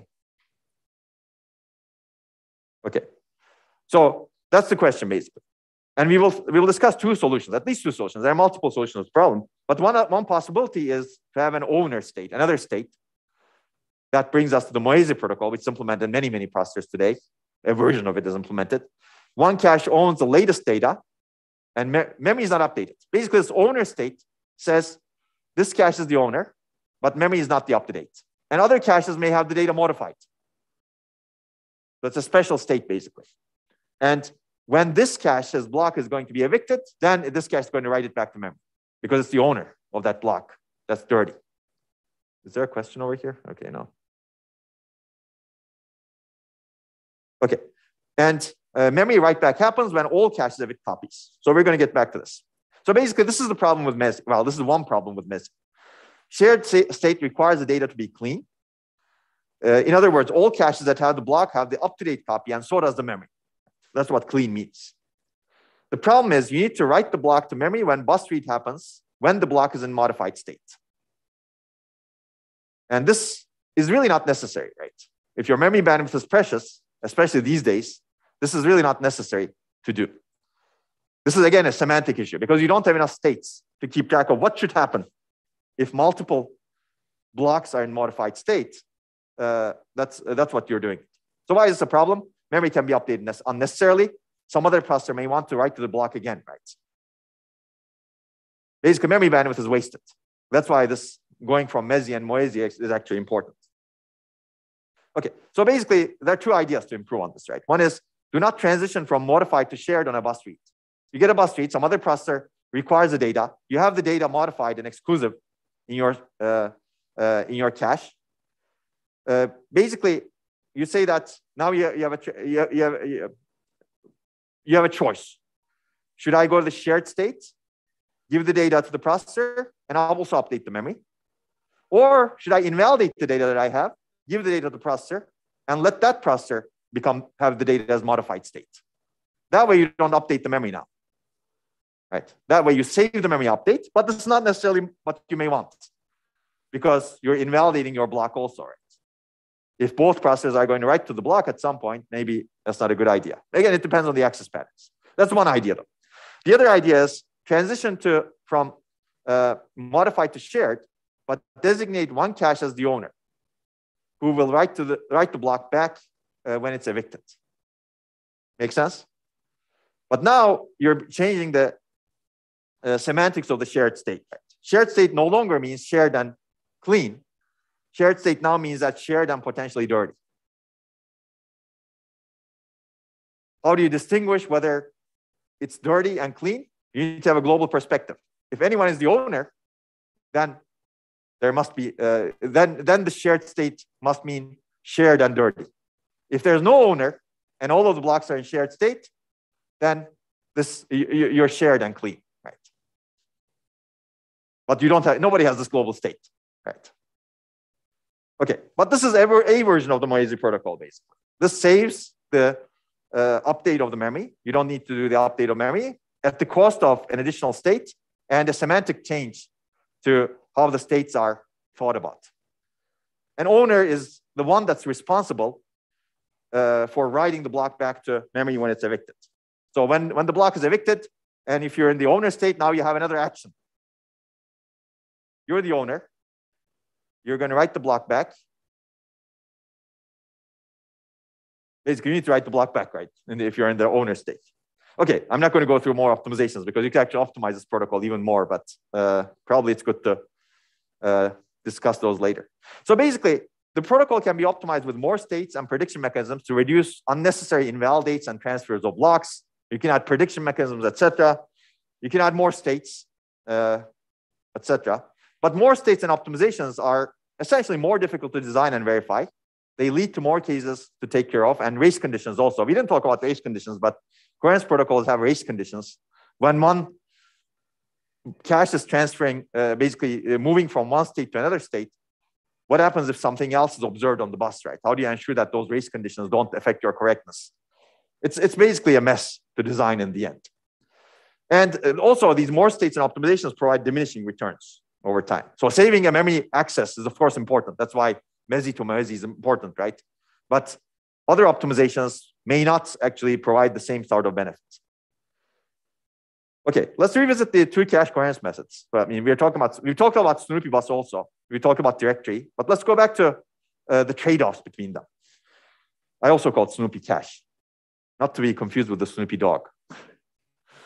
But basically, Snoopy cache, miss latency is short, right? Assuming, again, this is scalable. You have a nice bus. You have a request.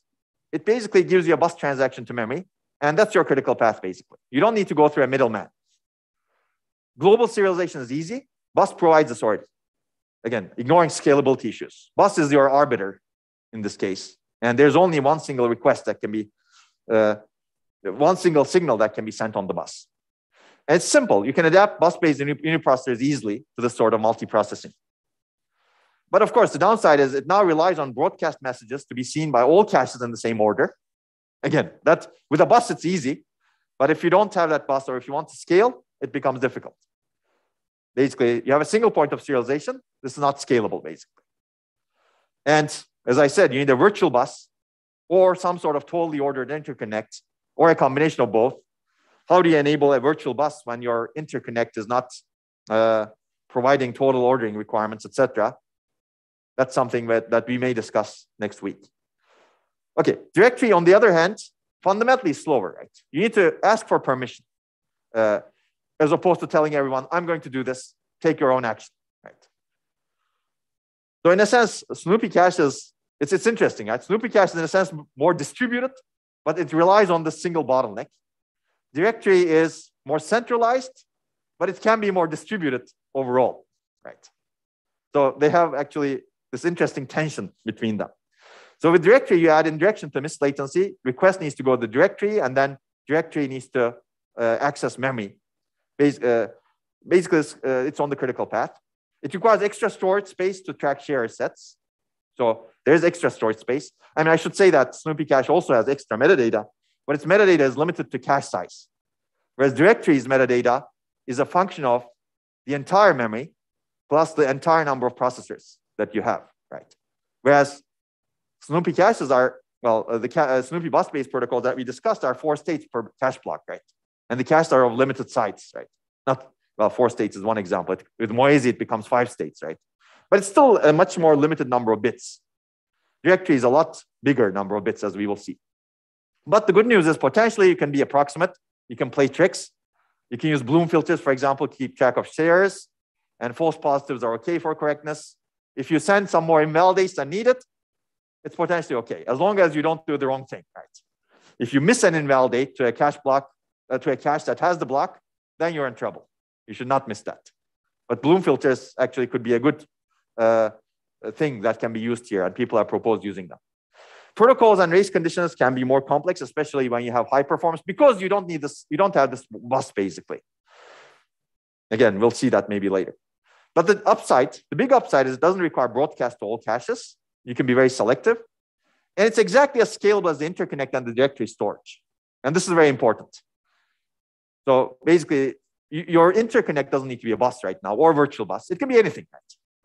It could be, it could be anything you can imagine, as long as you can communicate between the directory and the parties that want to have access to the cache block, right?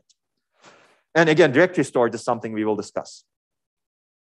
Okay, maybe let me finish this and then we will take a break.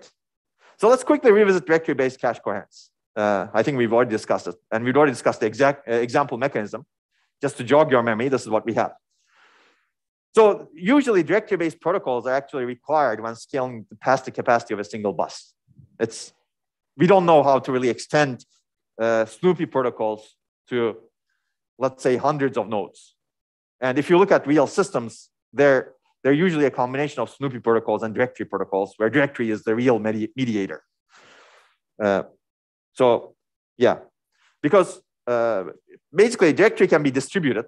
Coherence still requires a single point of serialization for write serialization, and serialization location can be different for every block. As I said, you don't need to have a single entity as a directory. You can have 1,000 different directories, right, on your chip.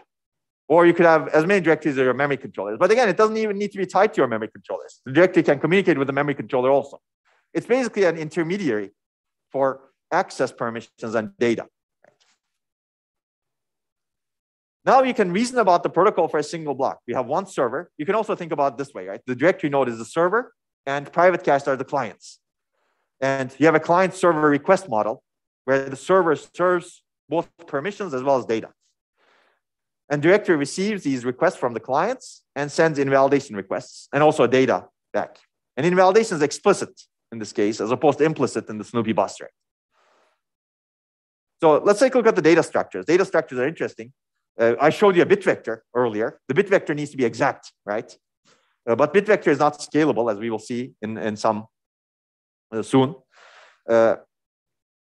So basically, these directory data structures are required to support invalidation and cache block requests, as we discussed. You need to basically support set inclusion set. Basically, what you need to keep track of is a set of processors that have access to the data. You need to encode that set. That encoding doesn't have to be exact. It could be approximate, right? And you also need to know who has the data as exclusive, right? So false positives are okay, basically. You want to know which caches may contain a copy of block. You don't necessarily want to know which caches exactly do. Of course, how do you manage this becomes a problem, right? May contain is interesting, right? And false positive rate determines your performance now. So most accurate and expensive is the full bit vector, as we discussed. If you have 10,000 processors, you have a 10,000 bit vector per block. If your memory is huge, we will do this calculation soon, and then we'll take a break, but it doesn't sound good, basically. So a compressed representation could be possible. Linked list could be possible. Because if you have very few shares, it may not really make sense to have actually a single bit per 10,000 processors, right? This is a trade-off now. You have 10,000 processors, that's 10,000 bits if you have a bit vector. But in all cases, let's say, I'll say all, if you have at most 2 shares, you can much more easily keep track of the at most 2 shares using a linked list, potentially, right? Why? Because 10,000 processors, log 2 to the 10,000 is a small number.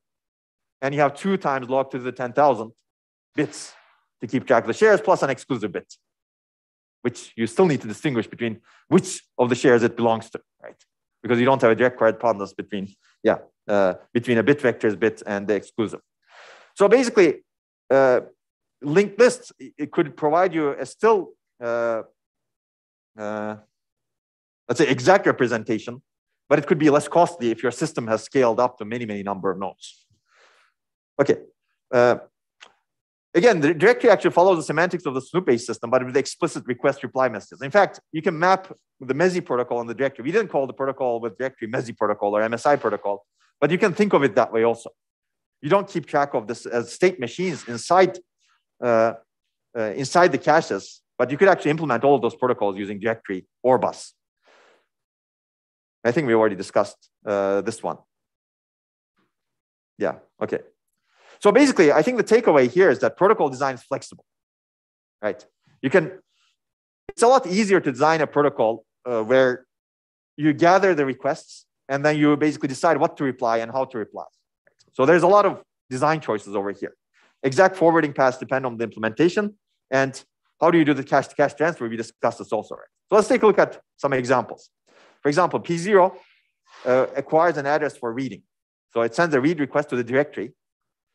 This is also called the home directory for a given cache block. The directory basically sends the data as exclusive, for example, to P0, or it can send as shared. Basically, it's a design choice also for the directory.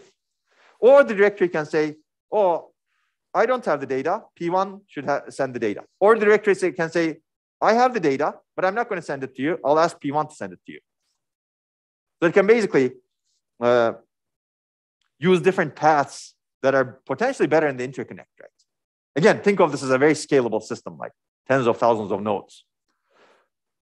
I mean, scaling coherence to tens of thousands of nodes is an easy task, but directory provides a way of doing it more efficiently than a bus, clearly. So another example, the processor 0 wants to do a read exclusive request. It asks the home directory for that cache block. The directory says, oh, there's someone else who has the block exclusive. Let's call it the owner. It asks an invalidation request. It basically, owner acknowledges it. And the directory, while doing that, it says, oh, invalidate your block, send it to me, but also send it to this processor 0.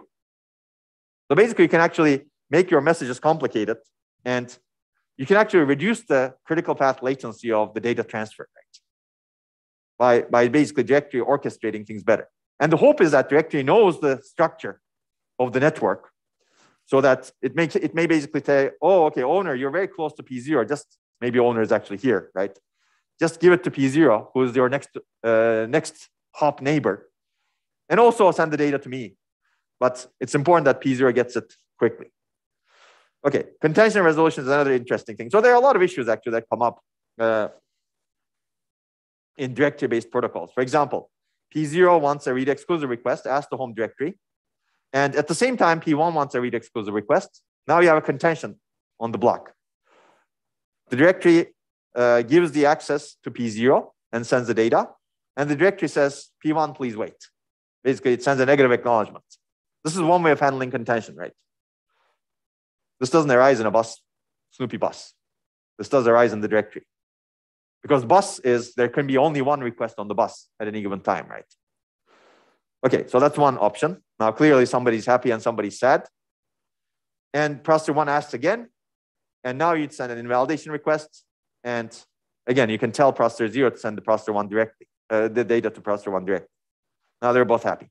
But this is one way of handling it. Basically, there could be race conditions. You can fix the race conditions by knacking, negatively acknowledging requests to nodes that want the data. Original requests are at some point retries. Then the question becomes, when do they retry, right? So knacking is actually interesting, but there may be a lot of knacks if there's a lot of contention, right? Imagine, for example, you're starting a parallel program. Everybody wants to get data from a shared task queue, right?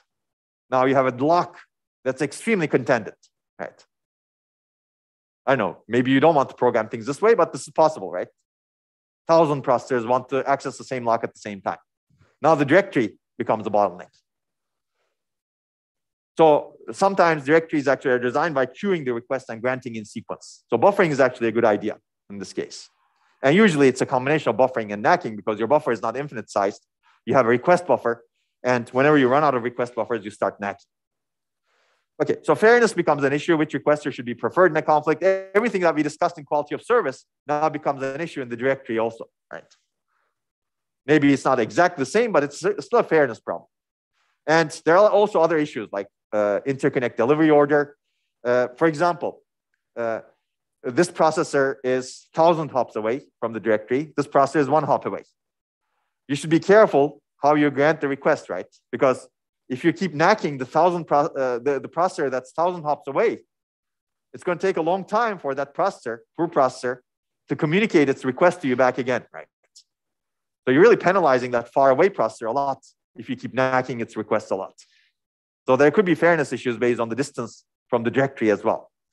So that matters, and how the interconnect behaves also matters. So it becomes a complicated problem. Fairness becomes actually a lot more complicated in a scalable multiprocessor.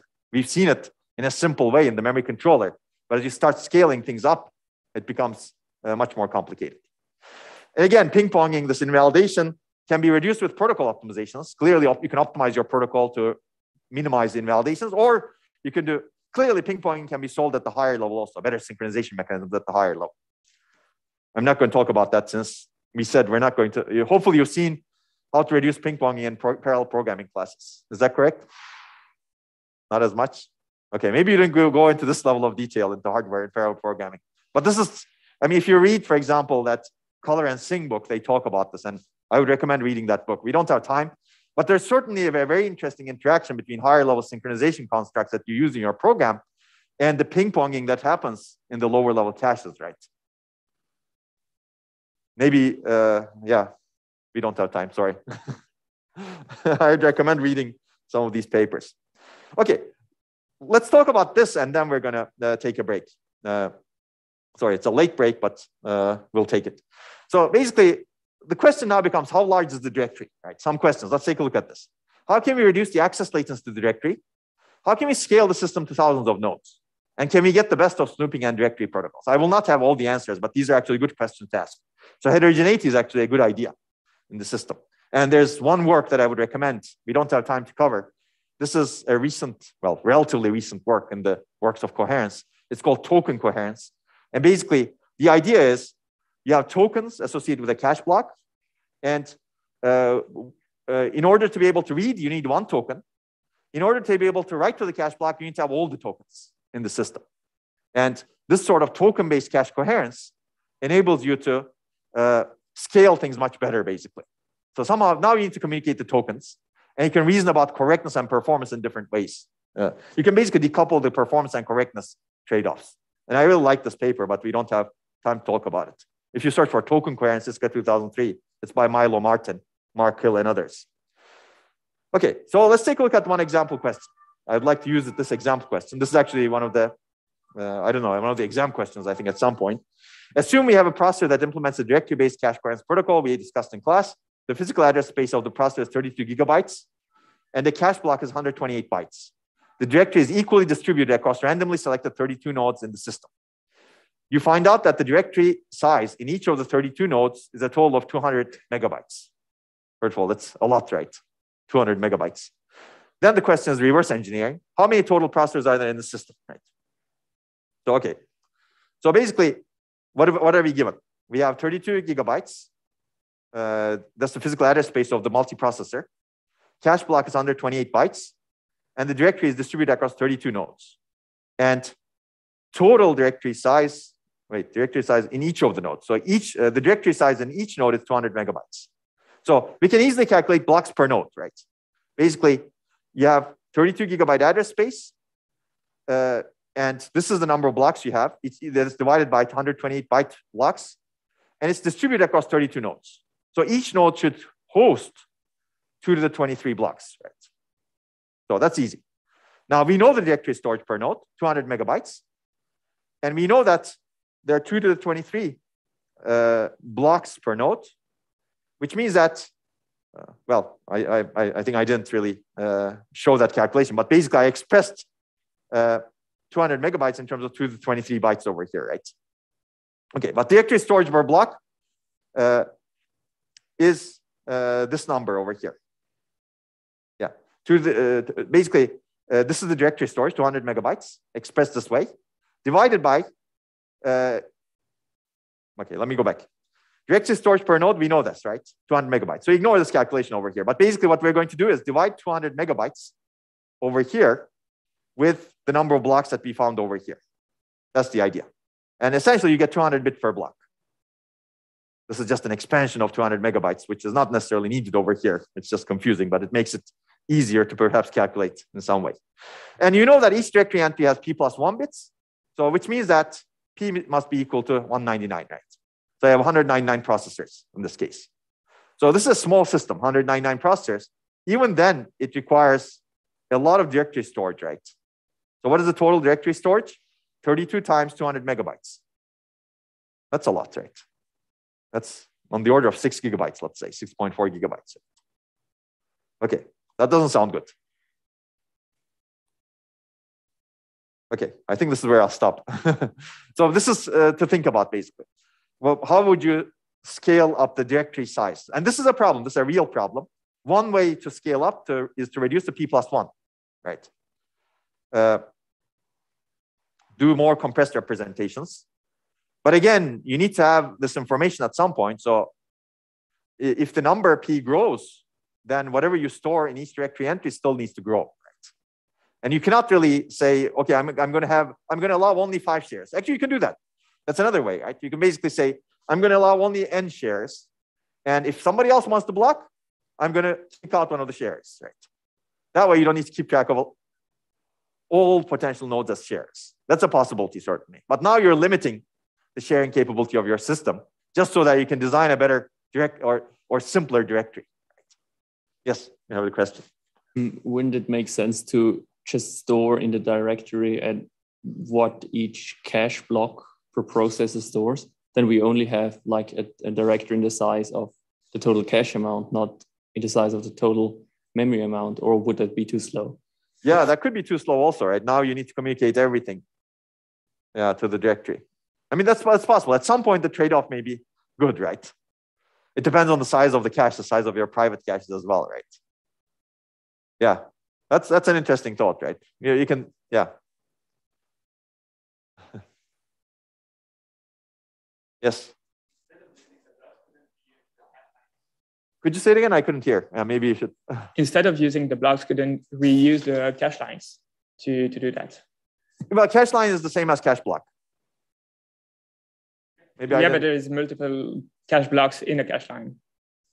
Okay, what are you suggesting? You have cache blocks in the cache, and directory stores what? The cache line address. So basically, it would reduce the so every single. How can I say this? So basically, now the directory stores every single cache block that has a specific address, right? And couldn't we, instead of using the cache blocks, use the cache lines in the directory? Maybe I don't understand that, because I use them interchangeably, cache block and cache line. Are you suggesting that something similar to your colleague here, which is you just communicate what the cache stores, as opposed to keeping track of every potential cache block in the system? That could be, that's what you were suggesting, right? Every cache communicates what it stores, and you don't have, yeah, I mean, that could also be difficult also. Okay, maybe I'll let you think about it a little bit. Sure, that's fine. Okay, but this is a real problem, basically. And then there's the problem of the latency of the directory is long. Should you really cache the directory somewhere? And that's also possible. And you can also store some of the directory inside the memory itself. That's also possible. Some of the main memory for the directory storage. That's also done in some systems because it's so large. It's similar to storing the tag store inside the memory, right? We discussed at some point. These ideas have similarities. But there's no way of easily getting around this, basically.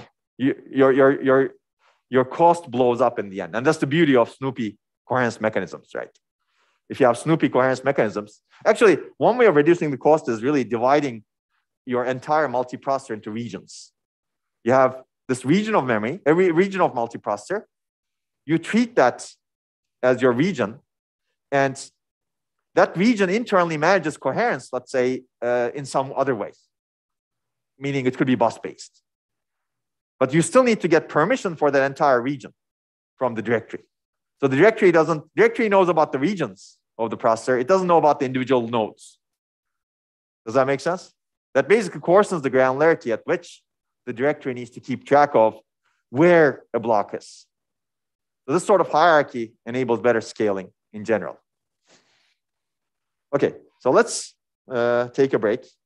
I'm going to take a 10-minute break today. So let's be back at 3:20. And then we will cover some recent research, actually, in cache coherence.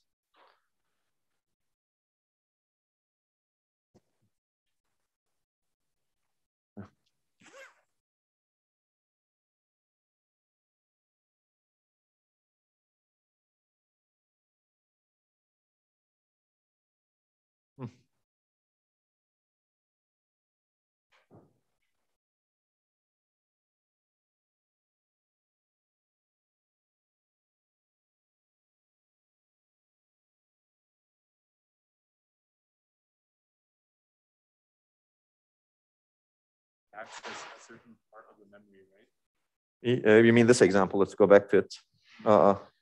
This one. Yeah. Or no? Well, no, each node. So every node can access any part of memory, but the directory is distributed across 32 nodes. Yeah.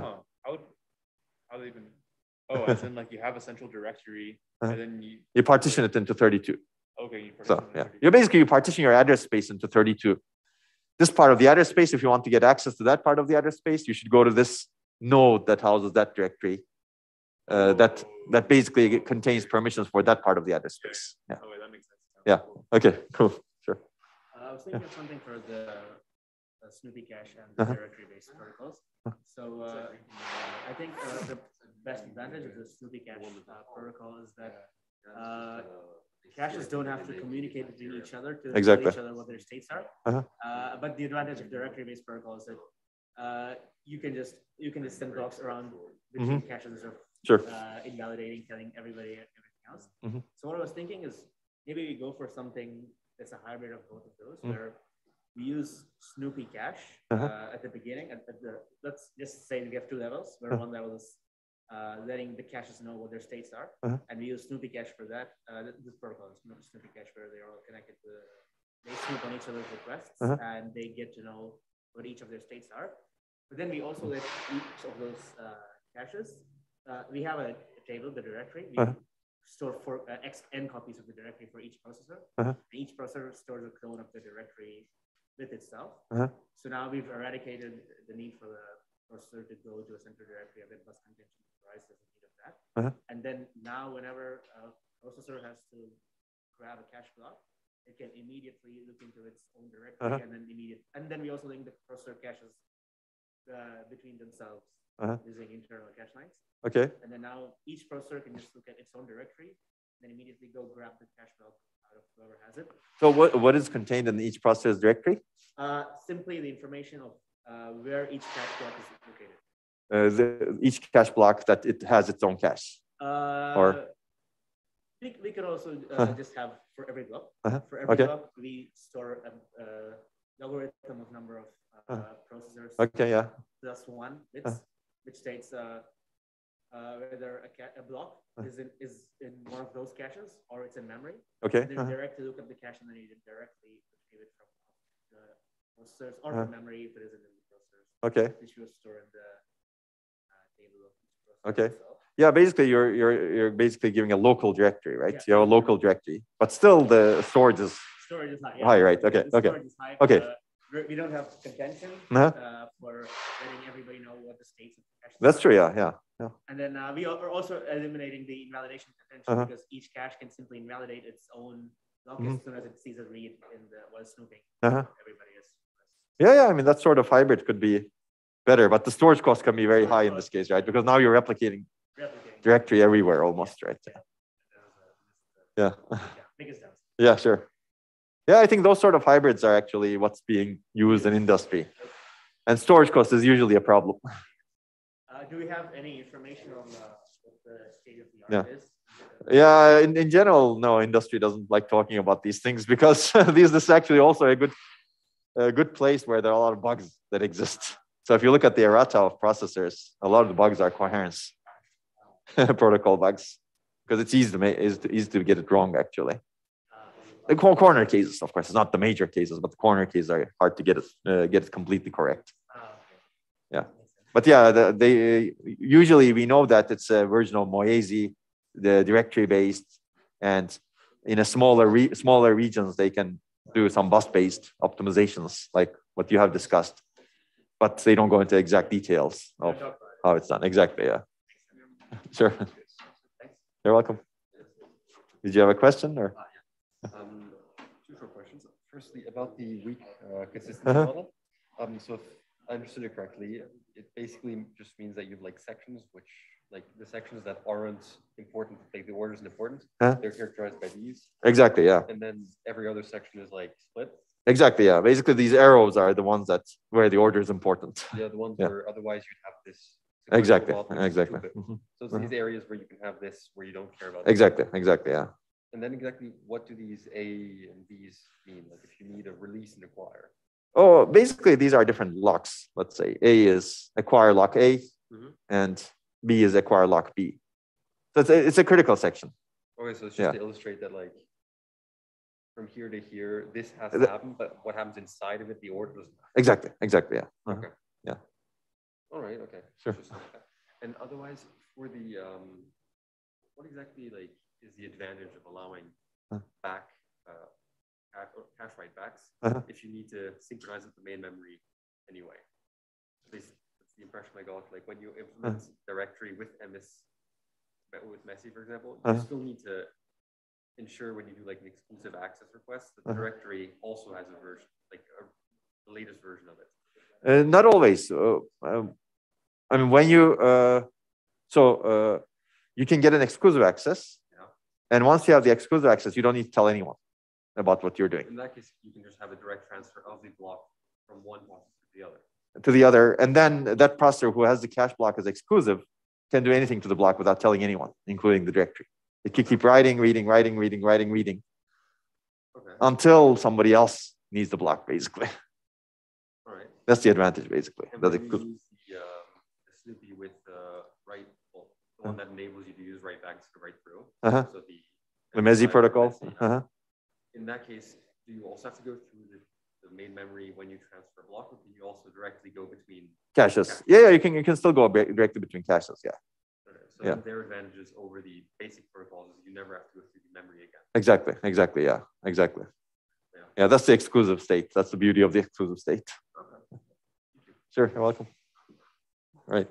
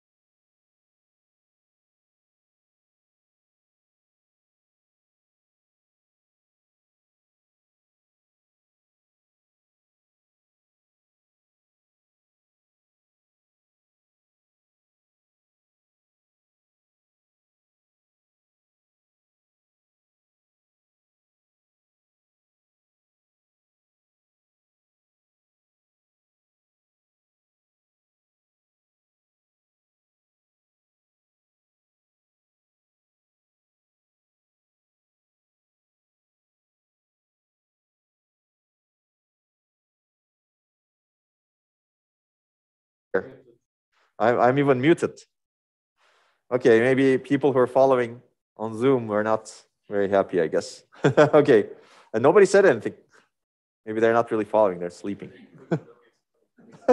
Well, okay, low battery. There's another issue here. Everything comes at the same time. I have my battery this time. Yeah. Is it easy to? Okay, why don't you give it to me then? It's better for your battery also, not to keep it charged like that. Okay, I think we need to do it over here. I hope it'll work. Okay, it worked, kind of.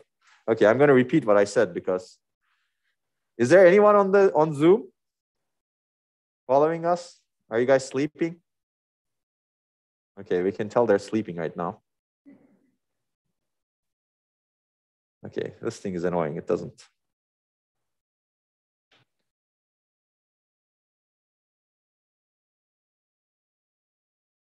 Okay, let me do this. Oh.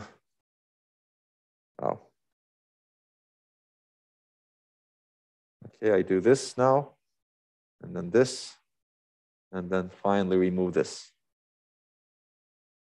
Okay. Okay, basically we're going to cover a recent example. I'll go through this relatively quickly. And we have these near data accelerators. How do you provide coherence between the near data accelerator and processor, let's say?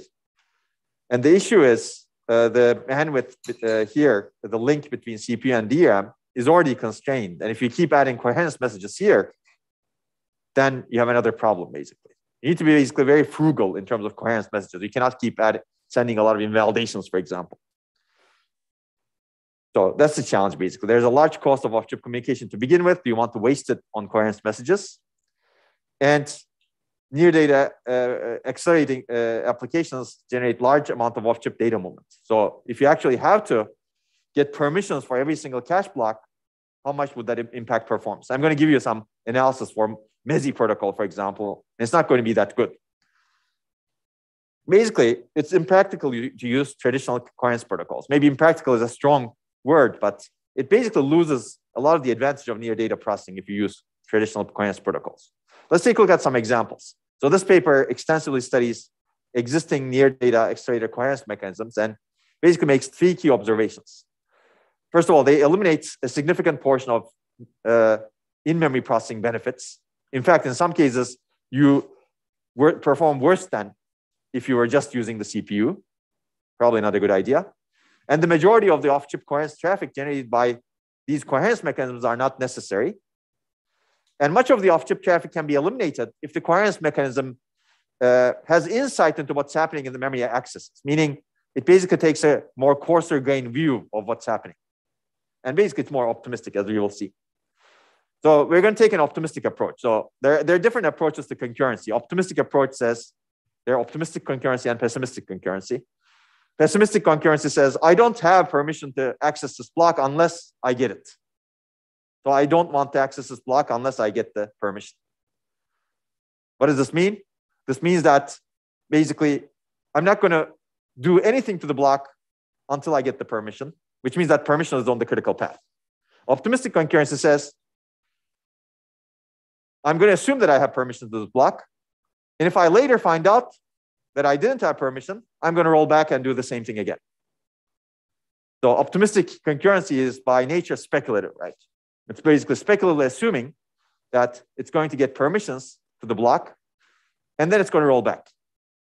Which means that while you're doing this optimistic execution that's speculative, you need to keep track of what you've done, and you need to keep track of what others have done, and you need to make sure that there's nothing wrong semantically in what was done during that optimistic execution. Right? So this is a very old idea. It was developed in late 1970s, for example, for databases. When you program databases, you do transactions, right?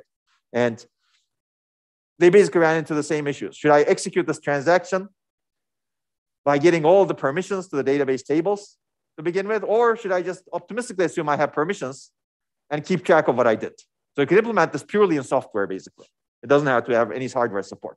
But of course, in software, you can have other overheads because you need to keep track of what you've done, right?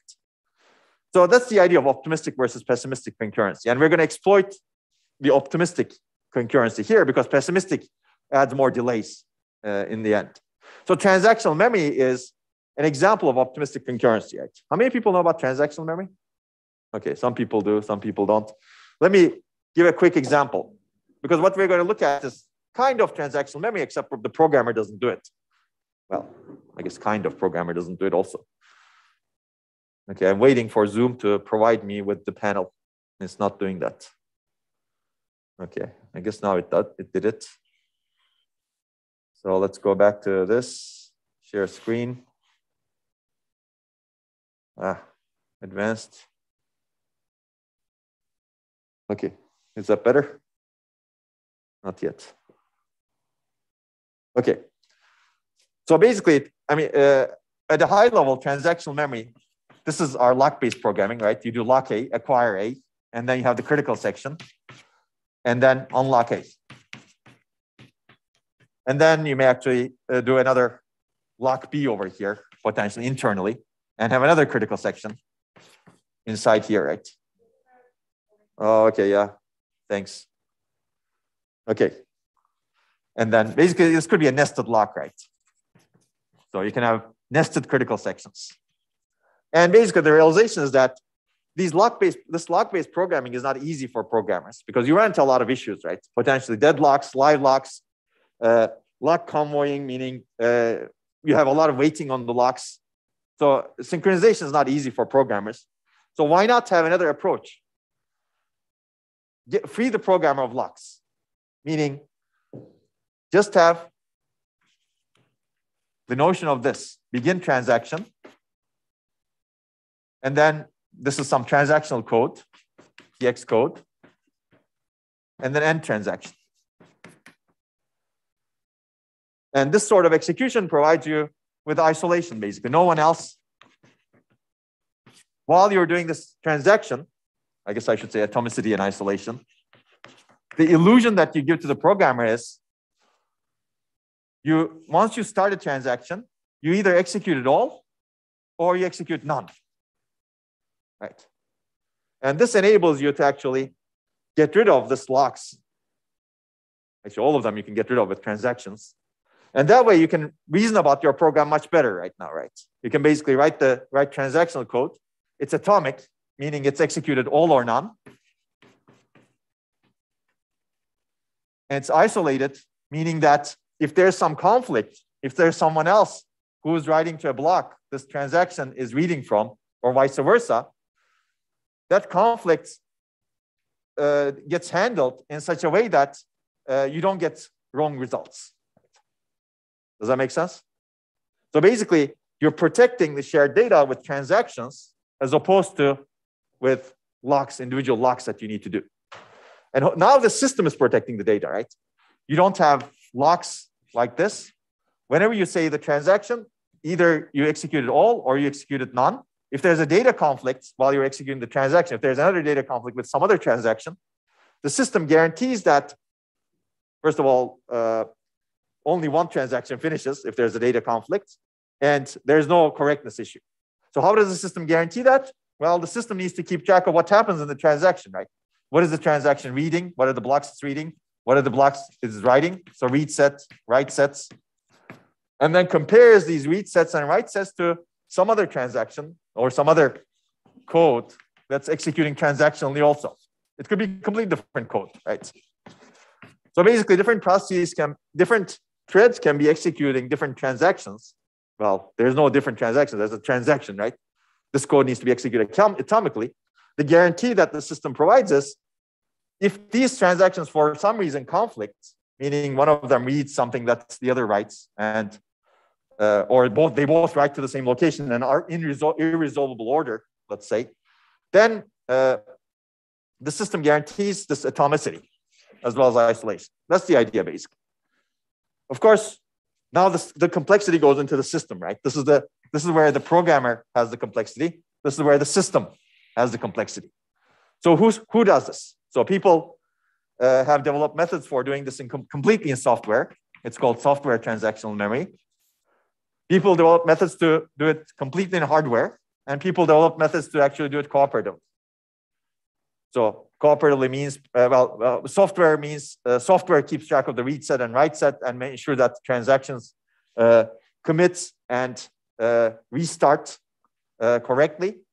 Doing it in hardware says that hardware keeps track of this read set and write set. Right? And people have shown that hardware transactional memory is actually a much higher performance than software transactional memory. By the way, at the beginning, it was developed in hardware. The initial transactional memory proposals were in hardware. Okay. Any questions? Yes.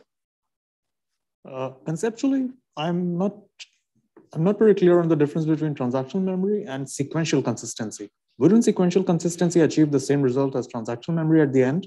Well, this is a higher level construct, right? This says nothing about the ordering of requests. This is basically saying this piece of code should be executed atomically. That's the only thing it's saying. Right? If you think about sequential consistency, it's about ordering of operations. It doesn't have any bearing on how the piece of code should be executed. Okay? Yes. So how does this deal with, like you mentioned that if during one part, like one, another one is also like conflicting, how does it one of them and then restart it later? So, and people have developed a lot of policies to handle it in a nice way because there are a lot of issues, performance, fairness, etc. Right? But yes, usually, if there's a data conflict, you kill one of the transaction, meaning roll back the state of the processor to the beginning, and then you keep. Hopefully, you finish the other transaction, right? But again, this has issues, right? One way of writing your parallel program this way is you have the thread. You start the thread by saying begin transaction, and you end the thread by saying end transaction. So everything you do in a thread is a transaction, right? That doesn't sound very good because the probability of conflicts potentially increases that way, right? So it's still a good idea to keep your transactions smaller if you want to reduce the probability of conflicts.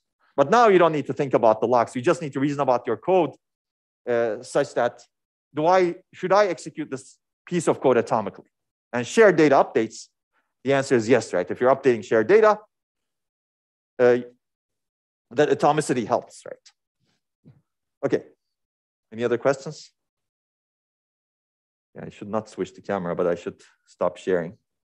So basically what we're going to discuss is going to be a similar approach. I'm going to actually give you a little bit more implementation details over here. But this is an example of optimistic concurrency. Optimistic concurrency, well, okay, maybe I should go back to the advanced thing over here. So why is it an example of optimistic concurrency? Because multiple processors can be in the transaction, different transactions at any point in time, right? In fact, all cores, all threads may be in the different transactions. Whereas locking is pessimistic, right? You wait until you get the lock so that you can go into the critical section. So basically, transaction is fundamentally speculative. You're speculating. Whereas here, unless your processor underneath is speculating, you're not speculating. Your model is not, at least your software model is not speculative over here. Okay. So now I definitely want to go back.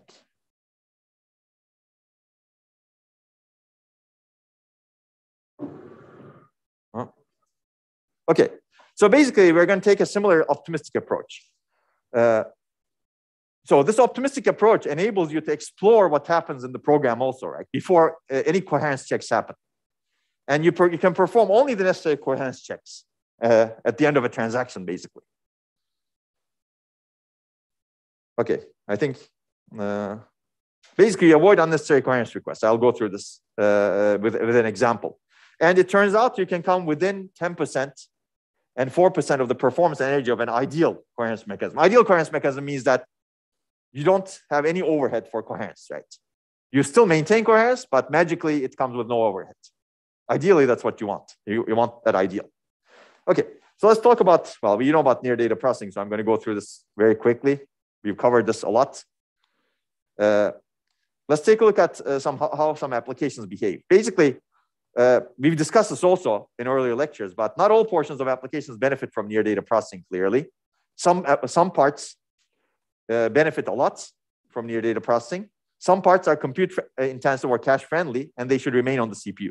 So it actually makes sense to partition your program such that part of it executes on the CPU, part of it executes on the near data processor, right?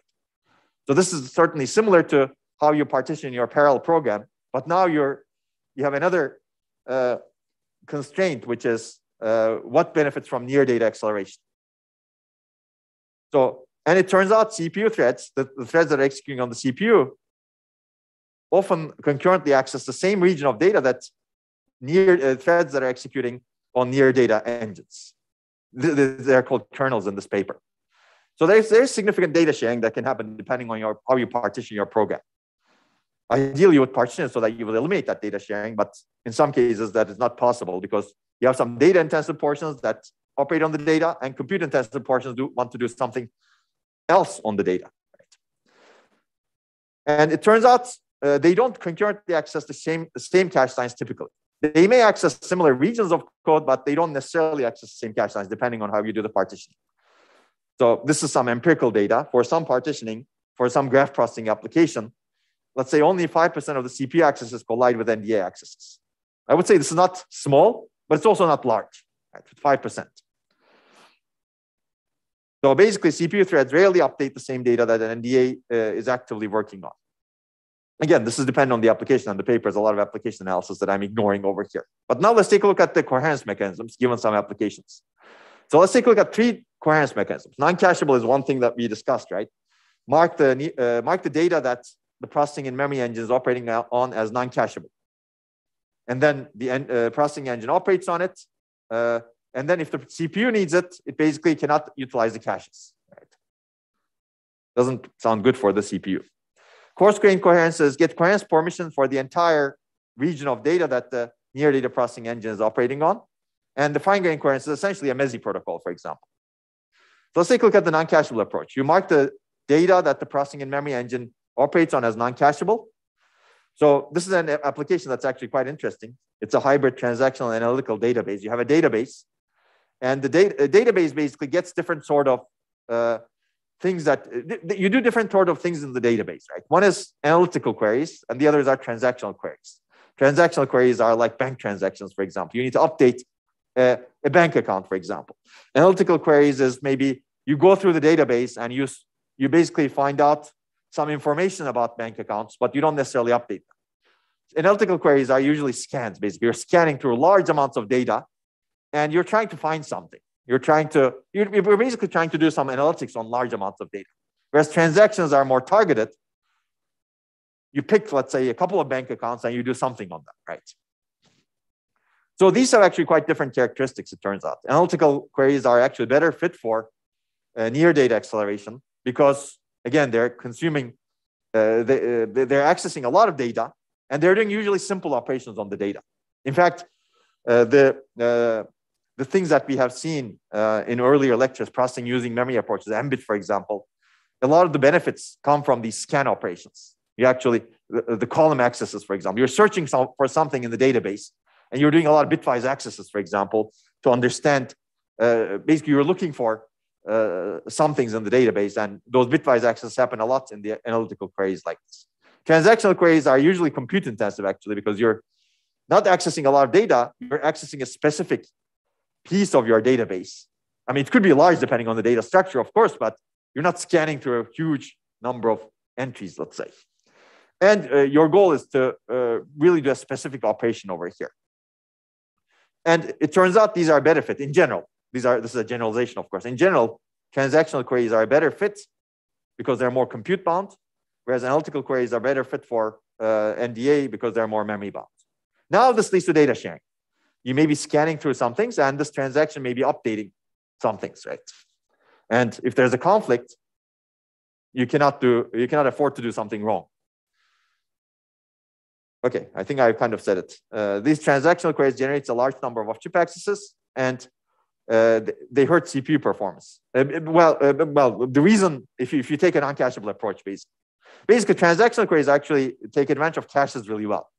If you say, my approach to near data acceleration will be non-cacheable, CPU cannot benefit from its caches. That doesn't sound very good, right? So it turns out if you take this non-cacheable approach, it doesn't provide any energy saving, and it performs 6% worse than CPU only. Basically, in-memory processing doesn't help you. coarse-grained coherence, another example, you get coherence permission for the entire region of data that processing in memory is processing.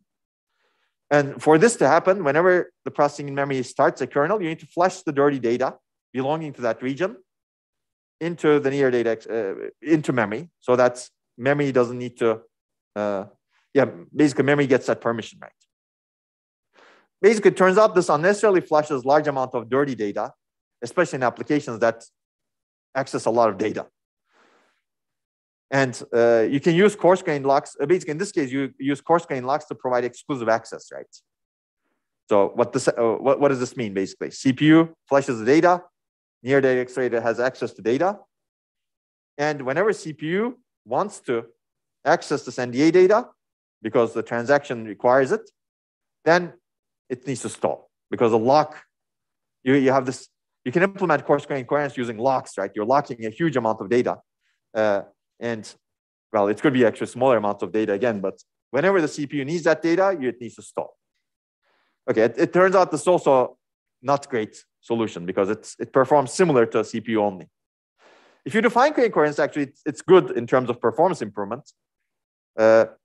Basically, it simplifies the programming model because, again, whatever you write on the memory side is similar to a thread that you execute on the CPU, assuming both use fine-grained coherence. It allows to get permissions for only the pieces of data that are going to be actually accessed, right? You don't protect huge amounts of data, or you don't disable your caches. So, okay, I'll go through this relatively quickly. Basically, the downside of this is it leads to high amount of off-chip cache coherence traffic, because now whatever you want to access over here, you need to get permission, right? There's some coherence mechanism. Let's say it's directory-based, bus-based. It doesn't matter again in this case. You need to get that permission by sending a message over this bus. Right?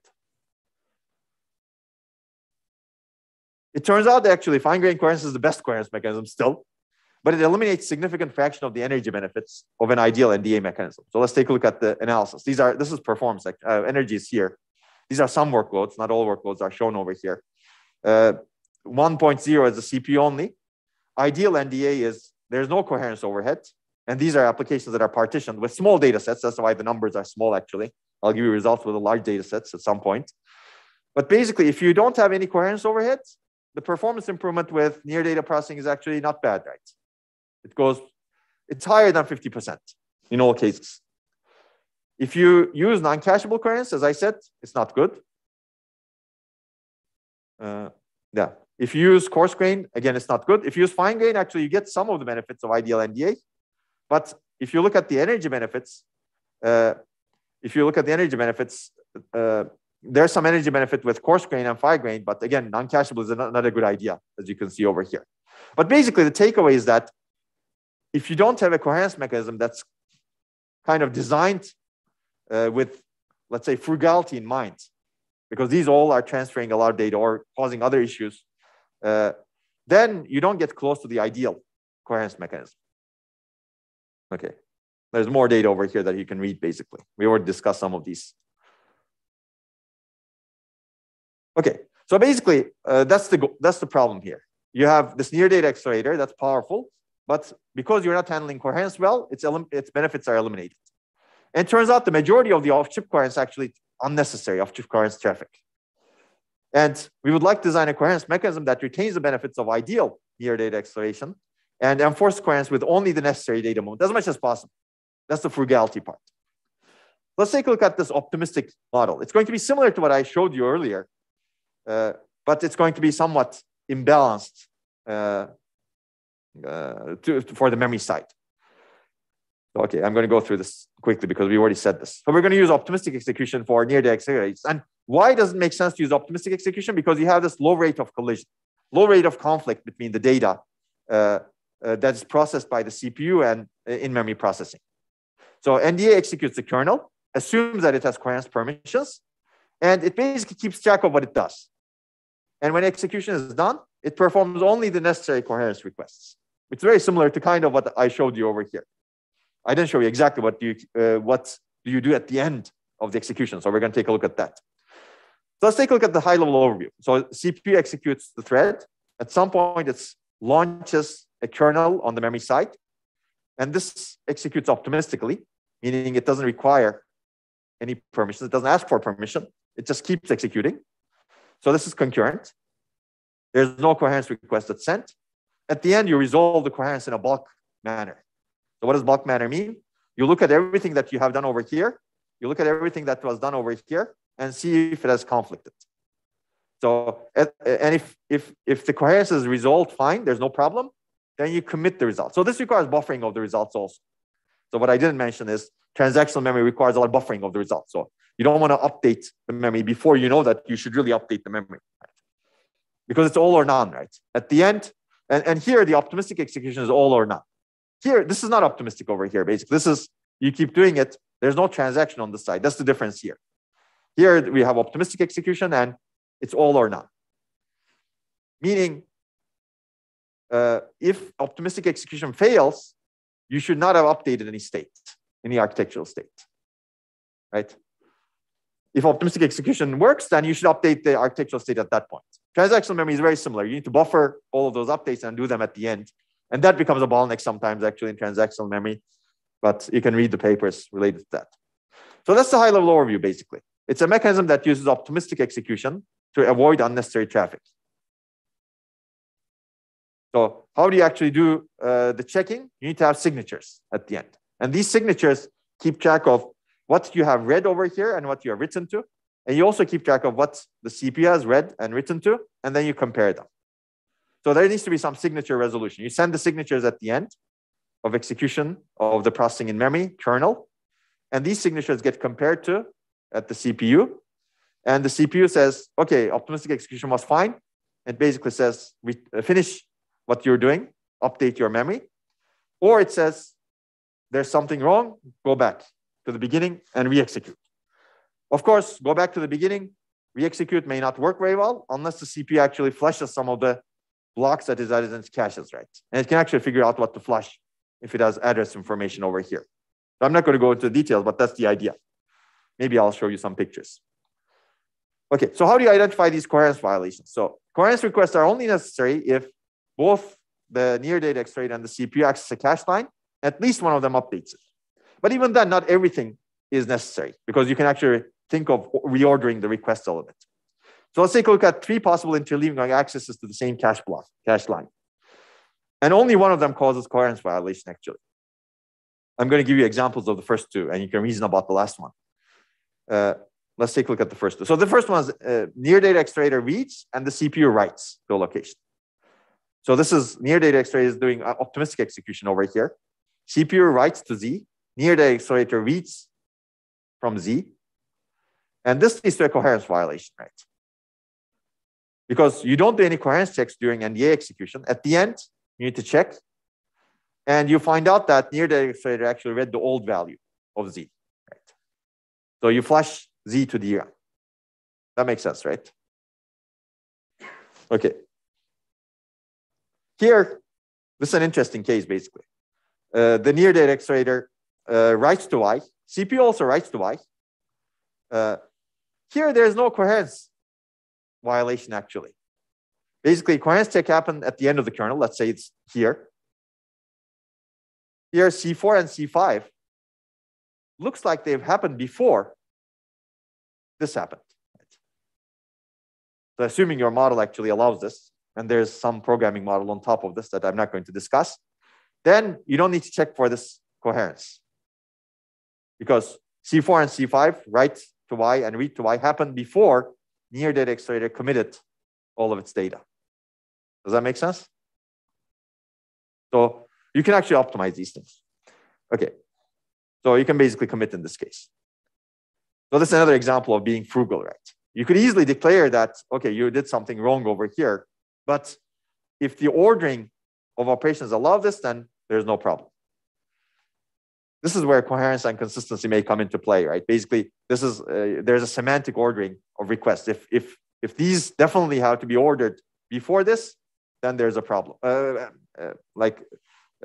in an interleaved manner, then there's a problem. But then you need to have some synchronization between them also. Okay, so let's talk about the architecture support relatively quickly. Basically, you need to have these read sets and write sets that I mentioned. And here we're assuming that near data accelerator has an L1 cache, just like the tesseract ideas that we discussed earlier. This is like a near memory processor, not processing using memory. But you can imagine that also potentially. It requires some more thinking. And then CPU also has a write set over here, and then a coherence resolution engine.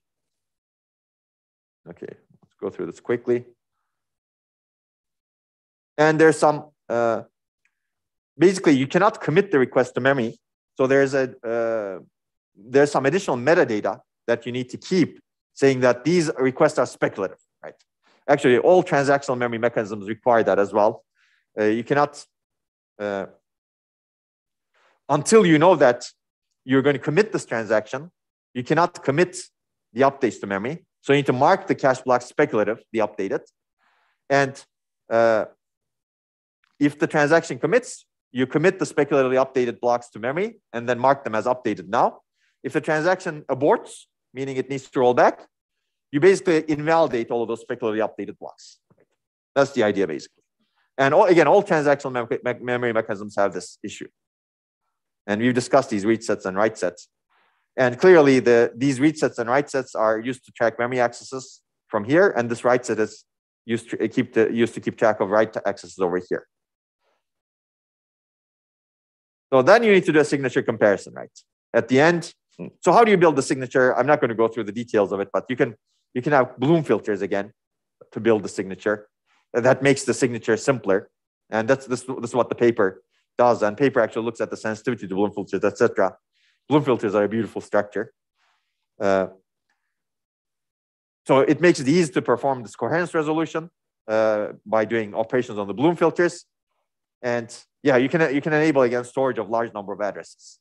Of course, if your NDA kernel is very large, your Bloom filter can get a lot of set bits, right?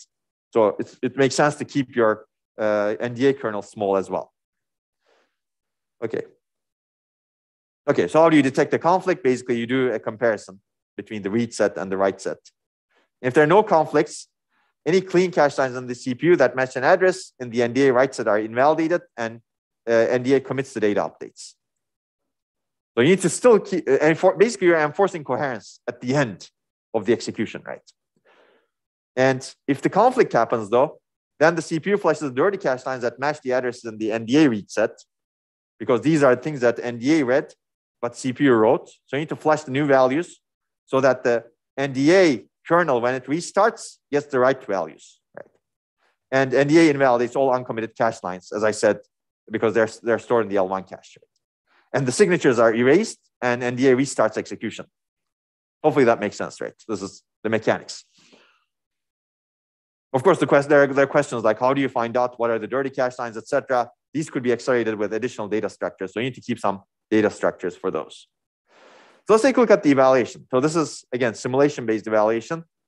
These are the applications. There are some graph processing applications and hybrid databases. Again, you can read these slides on your own if you're interested. And these are the results. And the results look reasonably good. I think these are results we already discussed.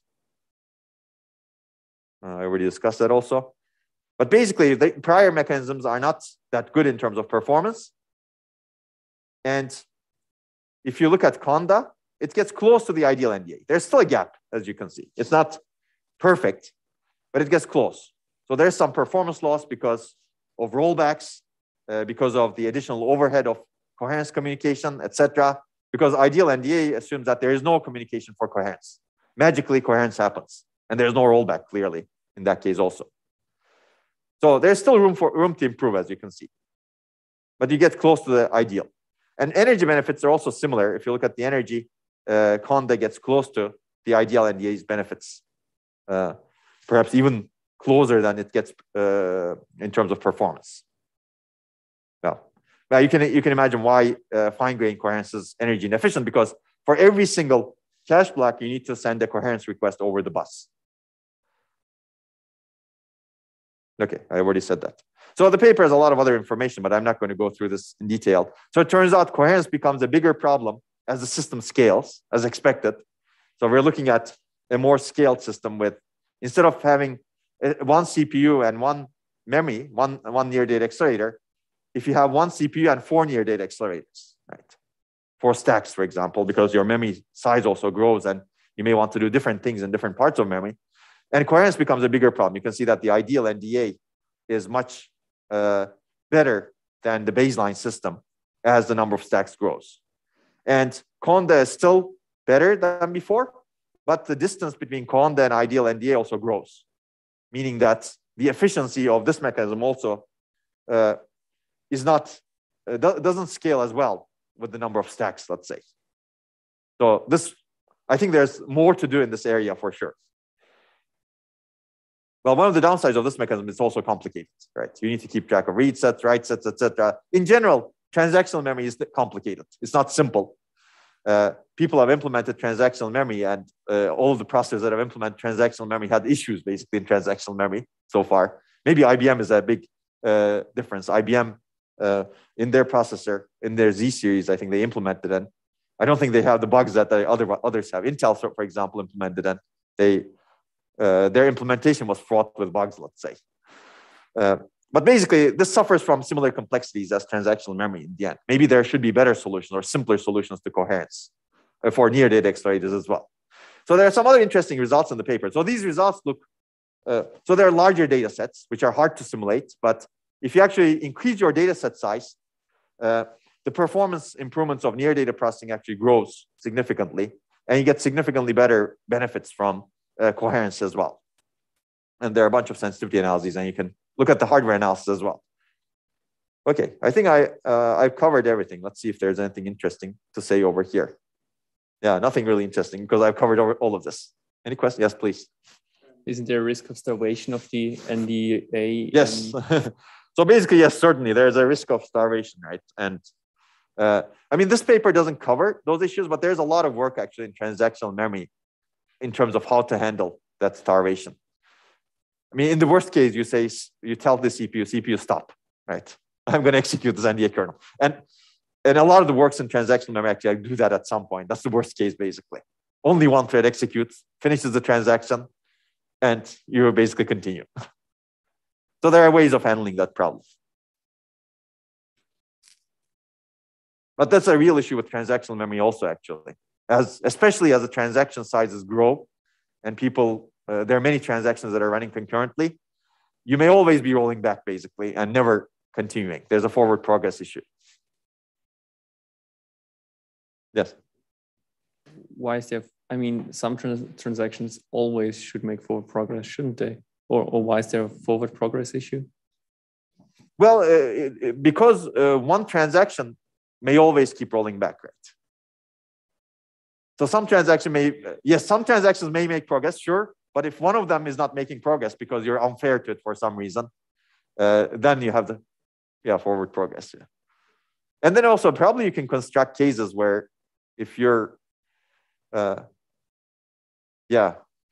think people have actually looked a lot into this issue: transaction scheduling, fairness, who should you roll back also, things like that. Yeah. Okay, so if you're interested, you can read the paper also. And then we're done, I think. Any questions? Any other questions?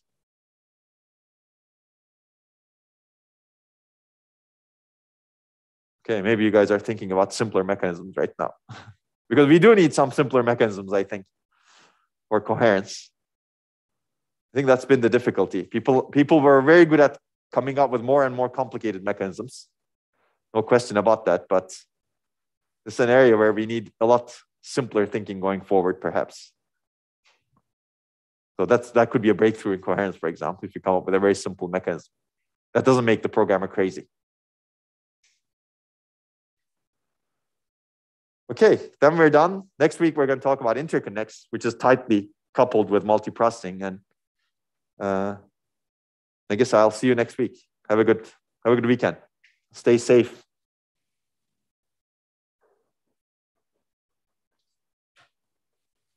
Okay.